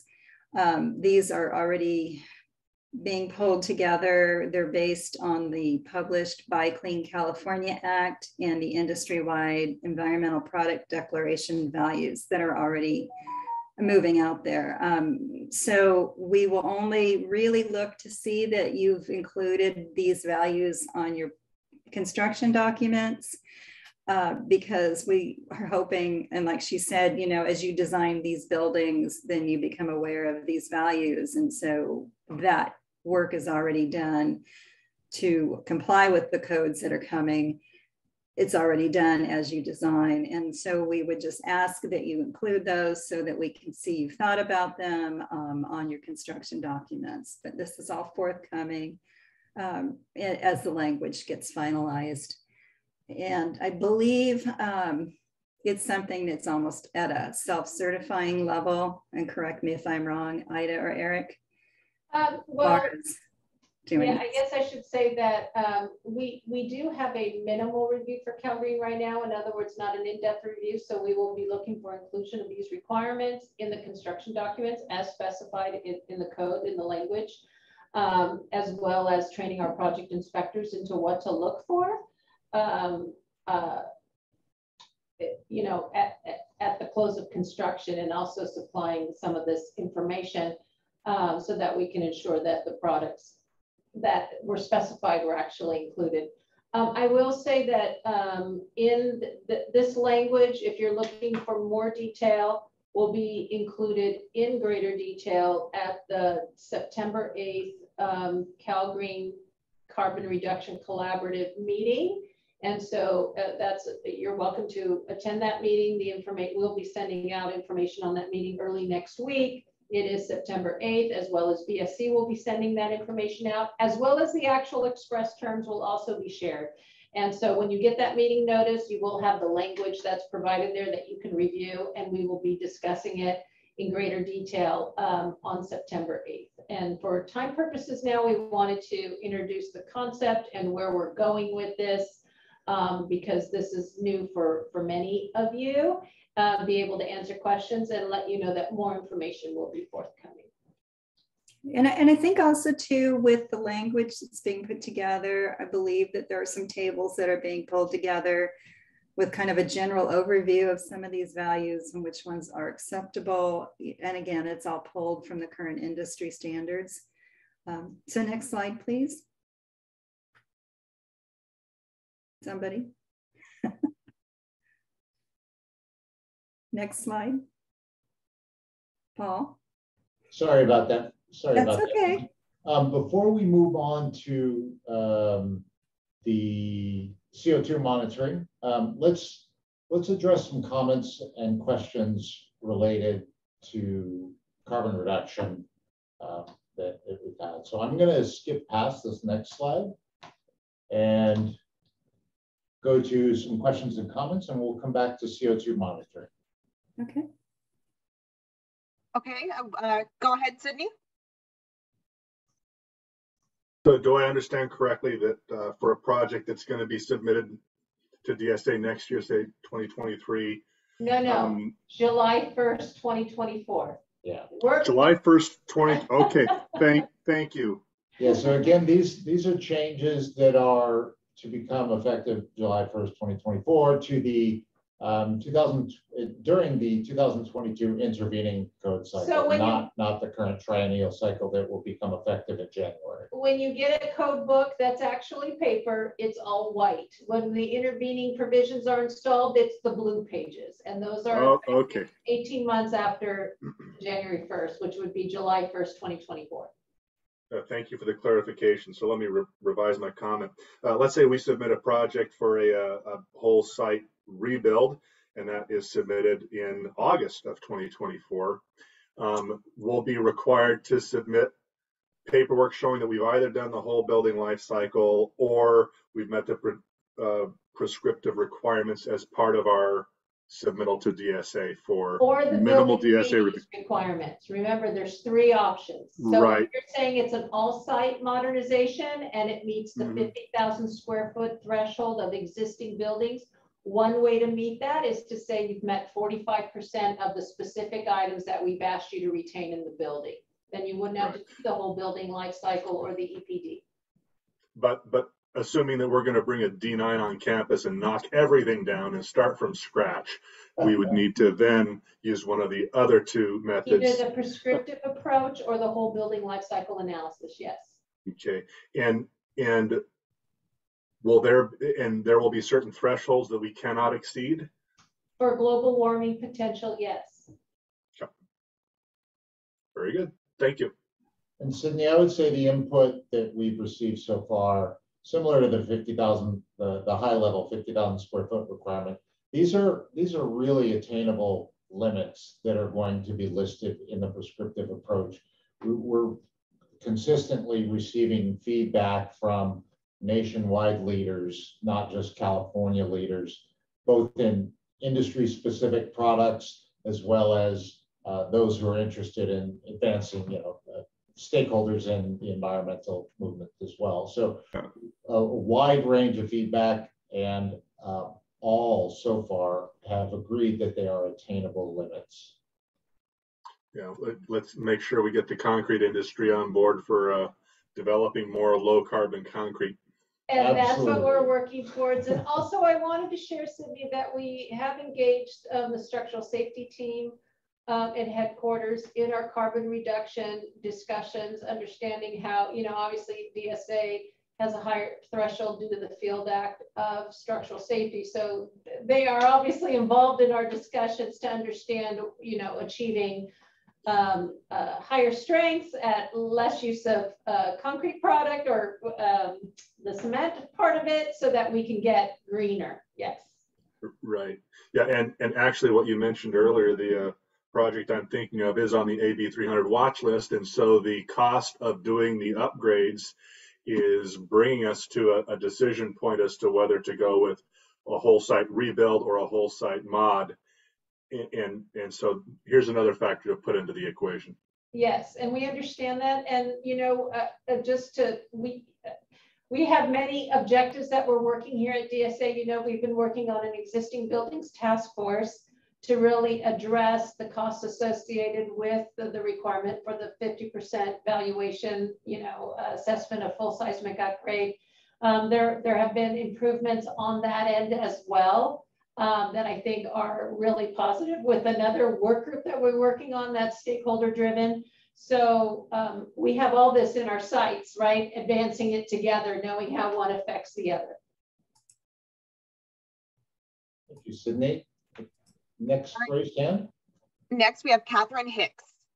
Hi, Catherine. Yeah, I just want to say that I'm with an architecture firm working for schools, and I like to see that this is in the code. We've actually already seen it with some of our local concrete yards, you know, raising questions of what is this type of cement we're seeing in our concrete mixes. So I think the industry knows it's coming and is already adapting to it. This one specifically, they make all of their own cement. So I think it's, you know, everyone knows it's coming, and it'll be, I think how it plays out across the board will be interesting, but that we're already seeing that trend happening. So yeah, I would say some of the early input that we've had really positive input from the concrete and cement industry, and they're eager to participate as well. Some of the issues that they've raised are regional aggregates and cement mixtures and things like that, and how to obtain these when there's such a wide range of regional materials that go into any particular concrete mix. So thank you for the words of encouragement, and I will just repeat that, yeah, we definitely are involved with the concrete and cement industries. Any other raised hands? No more raised hands. Okay, well then, time check, we're at 3:30. So I know that we have one more agenda item after this, and we also want to make sure we get back to our carbon monoxide monitoring. So with that, Michelle, I'll hand it back to you. Okay, great. So currently in the green codes, we've done some language for the CO2 monitoring, carbon dioxide monitoring. It's section 5.506. And primarily everything that we have done so far that is now either going to be adopted or is currently adopted has to do with the new buildings that are being built, as opposed to existing buildings that are either being altered or added onto. So what we're thinking of proposing is that we take this to the next level, so to speak, and we look at the carbon dioxide monitoring for buildings that are going to be either altered or added onto. And so with that, what I'm showing here, this is the actual existing code regulation. And then we have that section 5.506.2 that talks about monitoring in general. And then we have another section 5.506.3 that actually will become, it's been approved, but it doesn't go into effect until January, I believe, of next year. And it talks more specifically about CO2 monitoring in the classrooms. So we're looking at taking this first existing regulation about carbon dioxide monitoring and including that to, or adding a section on to include both the alterations, the additions to existing buildings, and bringing that regulation for CO2 sensors and controls into language that will apply to both the additions and the alterations. The next slide that we have is basically showing you what's coming as far as, and next slide, please. So you can just see this is what's effective January 1st, 2023. And so we're looking at this as well with an eye to including that with some future regulatory language that would again address building additions and alterations. But we'd like your input. So what do you think? And I'd just like to add that thank you, Michelle. A lot of the improvements that the Energy Commission has already required, that will be effective January 1st, really does require more prolifically, I should say, demand control, ventilation, economizers on systems. So many additions and for new construction, generally it will likely be provided anyways. For additions and alterations, we're really trying to capture some of those additions and alterations that don't address HVAC equipment and trying to provide just the monitors so that we can really keep an eye on the indoor air quality that's so important for our kids to learn. And so I wanted to share a little bit of the statement of reasons that we're required to provide, where we're going to bring additions and alterations into the requirement for carbon dioxide monitoring. Go ahead, Michelle. So, and just to clarify, this is language, again, that's going to be or that will become effective in January 2023 for new buildings. We are proposing to move those into alterations as well, to include alterations for the intervening code cycle that will become effective July of 2024. So it is a bit of a moving target. We understand and recognize that. So we appreciate your interest in receiving this, potentially this early. So are there raised hands on this? There are no raised hands. Okay. Well, so in the interest of time, we have about 25 minutes, and I know there was a number of parties interested in all gender facilities. So while that is not specifically in CalGreen, we'll go ahead and address it here because it is important to our schools. We'll shift gears from CalGreen Part 11 and move into the California Plumbing Code Part 5, but specifically multi-user all gender restroom facilities. So some of the things that have occurred so far in our processes is that we have partnered with a number of agencies, CDE, AIA, CAE, all of the BS Building Standards Commission. Of course, we consistently work closely with them. And to that end, we have held a joint workshop with DSC and DSA, and we held that on July 19th. And then prior to that, there was as I mentioned, a larger meeting with CDE on April 6th. All of these are targeting what is increasingly becoming clear in the interest to include all of our constituencies across the state, regardless of gender. And so to that end, there has been some proposed legislation that is potentially going to become effective. Currently, SB 1194 by Allen would allow local jurisdictions to permit all gender multi-use facilities until such a time that the Building Standards Commission passed regulations that also allow for that.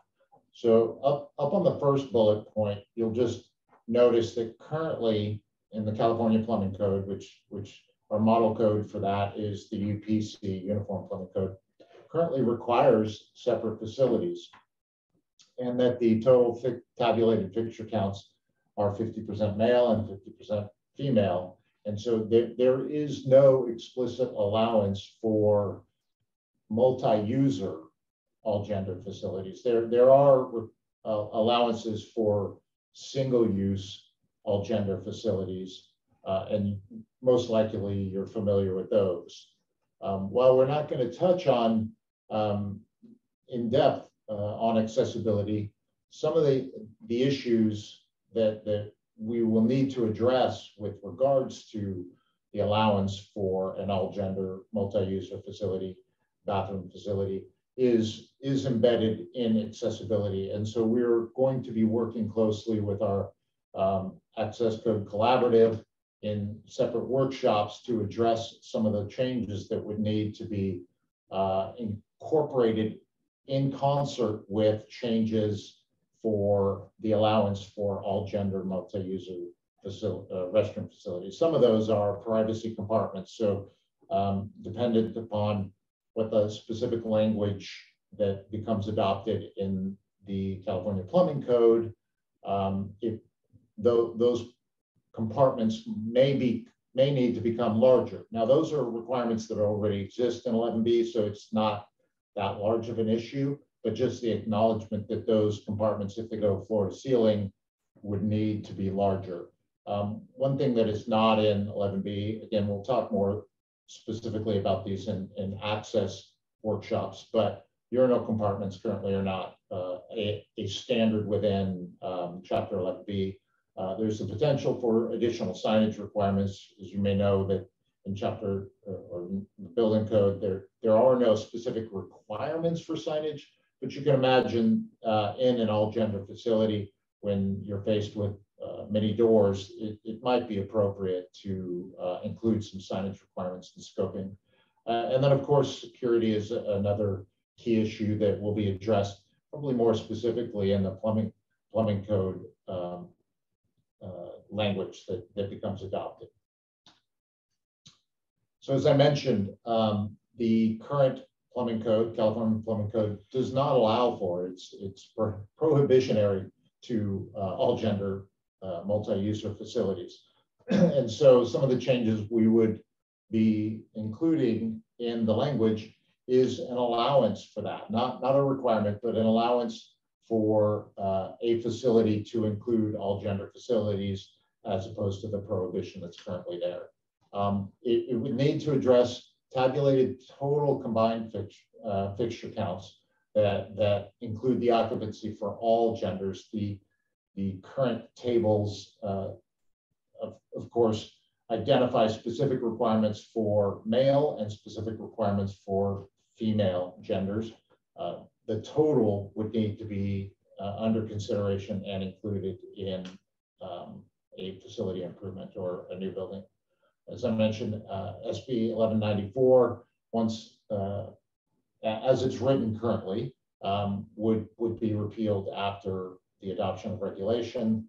And then, of course, some of the changes, as I mentioned in the previous slide, we would need to, in concert with the plumbing code changes, need to update requirements in 11B. And then security, I will say that there are a number of issues that I'm sure folks are interested in. Security, of course, is one of them. And in large part, that's a design response, right? How security is provided, whether it's visual, audible, or just simply oversight.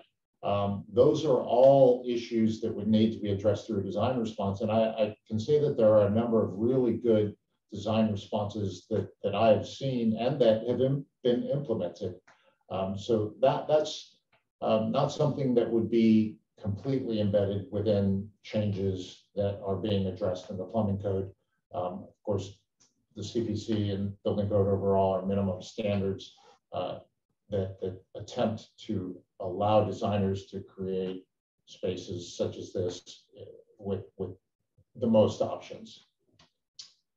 So that is a really brief description, but I would like to give, I believe Kevin Day is on the line. I'd like to give a moment to Kevin Day before we go to question and answers and see if he has anything he would like to add. Kevin Day is responsible for managing this process through Building Standards Commission.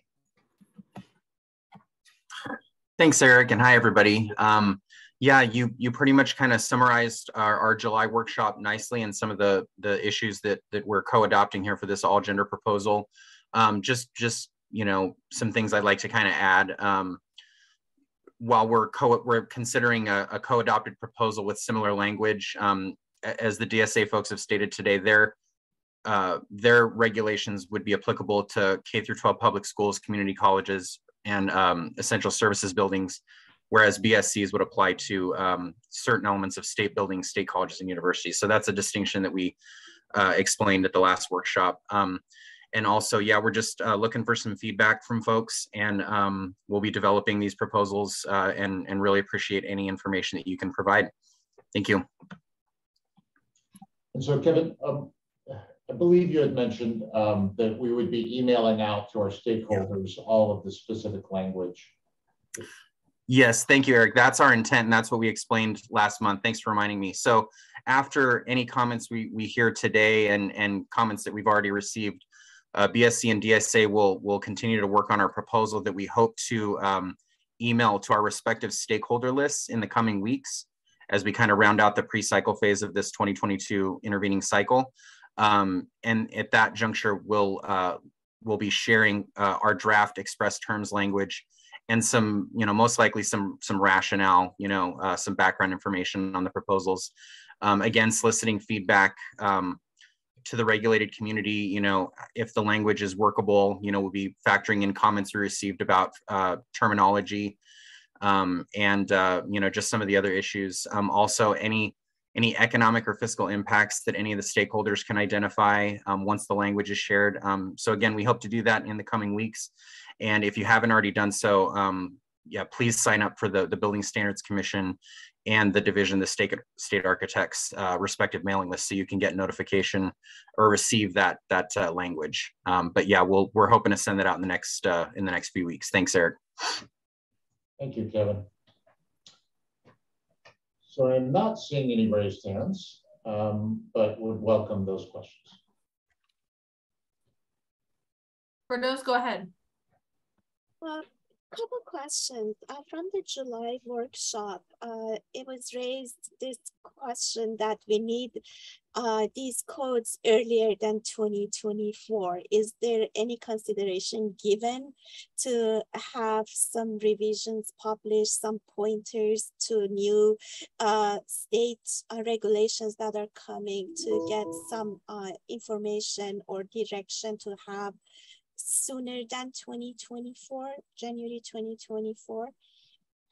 And the other comment I have is regarding locker rooms, which are not covered in California plumbing code. So has any consideration given to all gender locker rooms? So Firdaus, thank you for your question. I will say that for schools, if DSA does permit this, we considered it an alternate means. And so we have approved all gender facilities, even though the plumbing code doesn't allow it.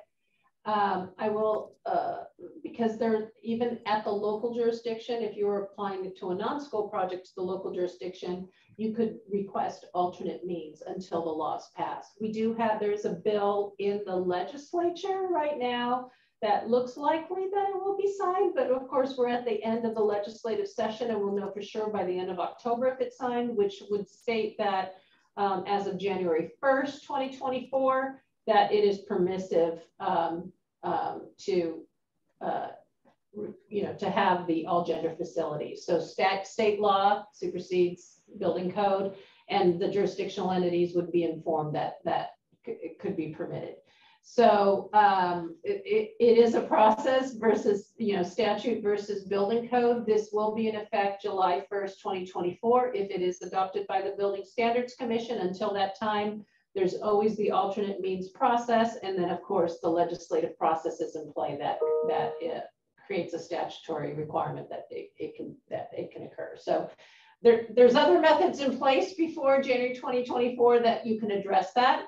But we're, oftentimes the regulatory process is really kind of to facilitate it moving forward without these means for these requests for alternate means. I don't know if you have something else to add to that, Kevin.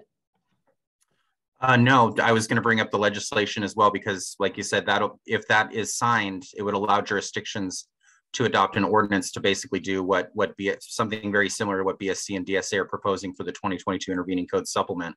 And that would be effective and operative January 1st, 2023, a year and a half before our regs would be effective. And agree on the using alternate means and methods comment. As far as the locker rooms comment, for those, like we talked about last month, I think the scope of BSC and DSA's amendments, would be limited to, and this is something that we're going to have to continue to look at in the development of the regulations, but it's specific to, an all gender multi-user restroom. whereas a locker room, I think, it encompasses a little bit more. So, you know, we're not sure if it would apply there. That might be something that needs to be investigated and further studied, you know, in a future cycle. Possibly, you know, we talked about coordinating with the Department of Public Health, because there's the element of multi-user restrooms attached to a public pool, which they have authority for. So those are things I think we're going to look at down the road. But for now, I think we're trying to limit the scope to like a typical multi-user restroom for the all gender purposes. And I think what's important to clarify too is that there is still a question that, is it the dressing locker part and the showering part, or is it the restroom part, right? Like maybe it applies to the restroom part, but not necessarily the showering dressing part. So that still also, as Kevin says, needs to be flushed out. Wait, that was, I guess, a poor reference when we're talking about restroom. Yes, you know, discussed. That was kind of an inadvertent, but it does need to be addressed more thoroughly. It has not at this point, you know, been addressed specifically for bathrooms related to locker room facilities. Or sorry, restrooms related to locker room facilities, because ours relate to restrooms, not bathing rooms. Thank you very much. Okay, next up we have Matthew Spiegelman. Hello. My question may be a little bit off topic, but I'm not seeing any other hands raised. I'm wondering what current requirements for gray water use at schools are, and if anybody at the DSA or plumbing would know that. We don't have, if you're looking at CalGreen, we actually don't adopt any of the water reuse requirements. If the local water delivery system includes purple pipe, right, like recycled gray water, then you can use it because it's contained and it's applied to specific purposes. When we're talking about recycled rainwater that's manipulated on site, you would need to meet with DSA so that we can ensure that, you know, how that's implemented outside of like a purple pipe system, right? Like if you're doing rainwater capture in a cistern and then distributing it, we would need to know to see if there's any concerns for that. I would just say meet with us and have those discussions. So it's not prohibited. We just don't have regulatory requirements for it. And we want to make sure, you know, that we're considering the structural safety aspects of any delivery system. Also, you know, that there's an adequate separation. We wouldn't want kids drinking something that's non-potable. So are there any plans? Yes, it does. Thank you. Are there any plans to implement mandates regarding water recycling? We will be looking at it. We have, as you can see, a very large effort right now going on for an intervening code cycle with limited staff. And so we do have a list of items that we want to discuss, but obviously you could see something like that really involves another work groups with our schools to really understand what methods of delivery and that's out there. And then also the requirement to say this is required for your project, right? So there's the option of what's permissive and then what's required. And so that's that discussion, because there's many different ways to do it. Not every community has the purple pipe option. So that was going to be my point, is that an allowance for that needs to be included if available regionally. Yeah, but we don't, you know, if you're tying into the system, it's not, we don't say, no, you can't use recycled water that's delivered municipally. Okay, thank you. Thank you, Matthew. Are there any other raised hands? Currently no other raised hands. Oh, wait, Marcos Rodriguez. Yes, it's correct. The question's for Ida. Ida, you had talked during the carbon sequestration portion of this meeting here. You talked about, did you mention the word injection as far as a way of deviating from the building or something to that effect? So I don't recall in any context that I used injection, because that's not part of the regulatory requirement. So either I may have misspoken, or that part's not part of the, and so maybe if you have a question specific to context, but we don't address anything injection when it comes to carbon. Okay. As you know already, as a tree advocate, I know there's on landscapes on our respective campuses, will any credit be given for carbon sequestration if we can demonstrate that the trees that we have on inventories on our respective campuses would be counted in that calculation as well? No, because we're trying to reduce the impact that buildings have on the environment. Shade trees are required. We know that they provide a benefit, and we have shade tree requirements in our code, but this is really a collective effort to address that 40% of building impacts. And so we're not looking to say, you know, choose products, because a lot of the products that are emitted are actually emitted off the campus site, so that the trees don't necessarily absorb that product. This is really advancing the design and understanding collectively of the building industry to address carbon from a building products perspective, and designing buildings with that framework in mind. Yeah, I appreciate the clarification there. Thank you. Thank you, Marcos. It looks like Sydney, you have your hand up again. Yeah, I was interested in the CRCC workshop on September 8th. Where would I look to find a link to attend? Do you want to go start, or do you want me to? Yeah, so that actually is a really good transition, Sydney. I'll cover that in a slide if you don't mind. So I think in the interest of time, we've got about 6 minutes. So I will, let me minimize something so I can see the slides. So I just want to go back and cover our next step. So we are early in the pre-cycle, or sorry, 2/3 of the way through our pre-cycle, and we will be submitting proposals to DGS, Finance, BSC, and actually earlier than December, but they're due to BSC in December of this year. And subsequent to that, we will start to receive, so after that, we will start to receive comments again in the 45-day period and 15-day periods, but there are other workshops that you can attend through the Building Standards Commission and their code advisory committees. So to your question, there is I say tentatively, I'm pretty sure it's in ink, it just hasn't been published yet, but there is going to be a upcoming workshop hosted by the Building Standards Commission, which you can, if you're signed up for their listserv, you'll receive an invite to that and a notification of that. If you're signed up for our rulemaking, you will receive an invite to that. It has not been posted yet, but we do anticipate Building Standards Commission posting that next week. So you can look for it either through your email or online through the Building Standards Commission's webpage. And again, this is a slide of all of the efforts Building Standards Commission is hosting, but they are the primary agency that is hosting this, and it'll be a public workshop available on YouTube, etc., as all of their workshops are. But we will also notify it.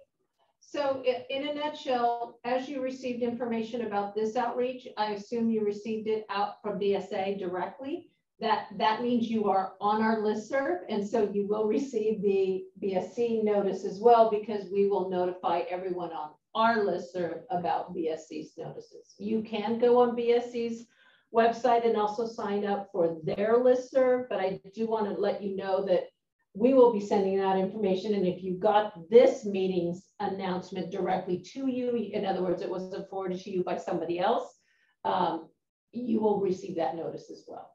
Does that help? Thank you very much. Okay. And so these are live links to, as you'll receive the web. If you download this presentation from our website once posted, you can use this to get to those sites as well.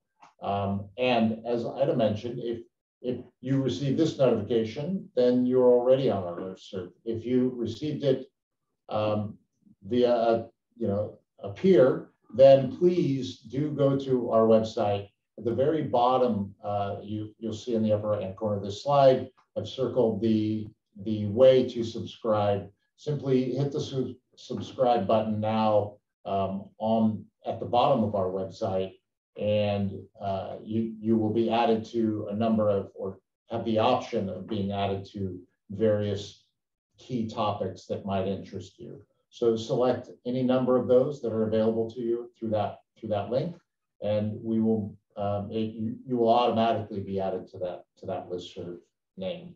And I'd also mention that we do have our Sustainability for California Schools, and you can receive information via our website on that as well. So with that, we are a whole 2 minutes early. And from everybody at DSA Headquarters Sustainability to you, we really thank you for attending. As I mentioned, this is overwhelming attendance at one of our rulemaking workshops. So, and honestly, we were very impressed and excited with the number of folks who responded to our survey as well. Very valuable information, and want to continue to encourage you to stay involved with DSA. We really do desire to have our stakeholders' input as we progress through rulemaking. Thank you. Thanks so much, Ida, Eric, Paul, Michelle, everybody. Appreciate it. Thank you. So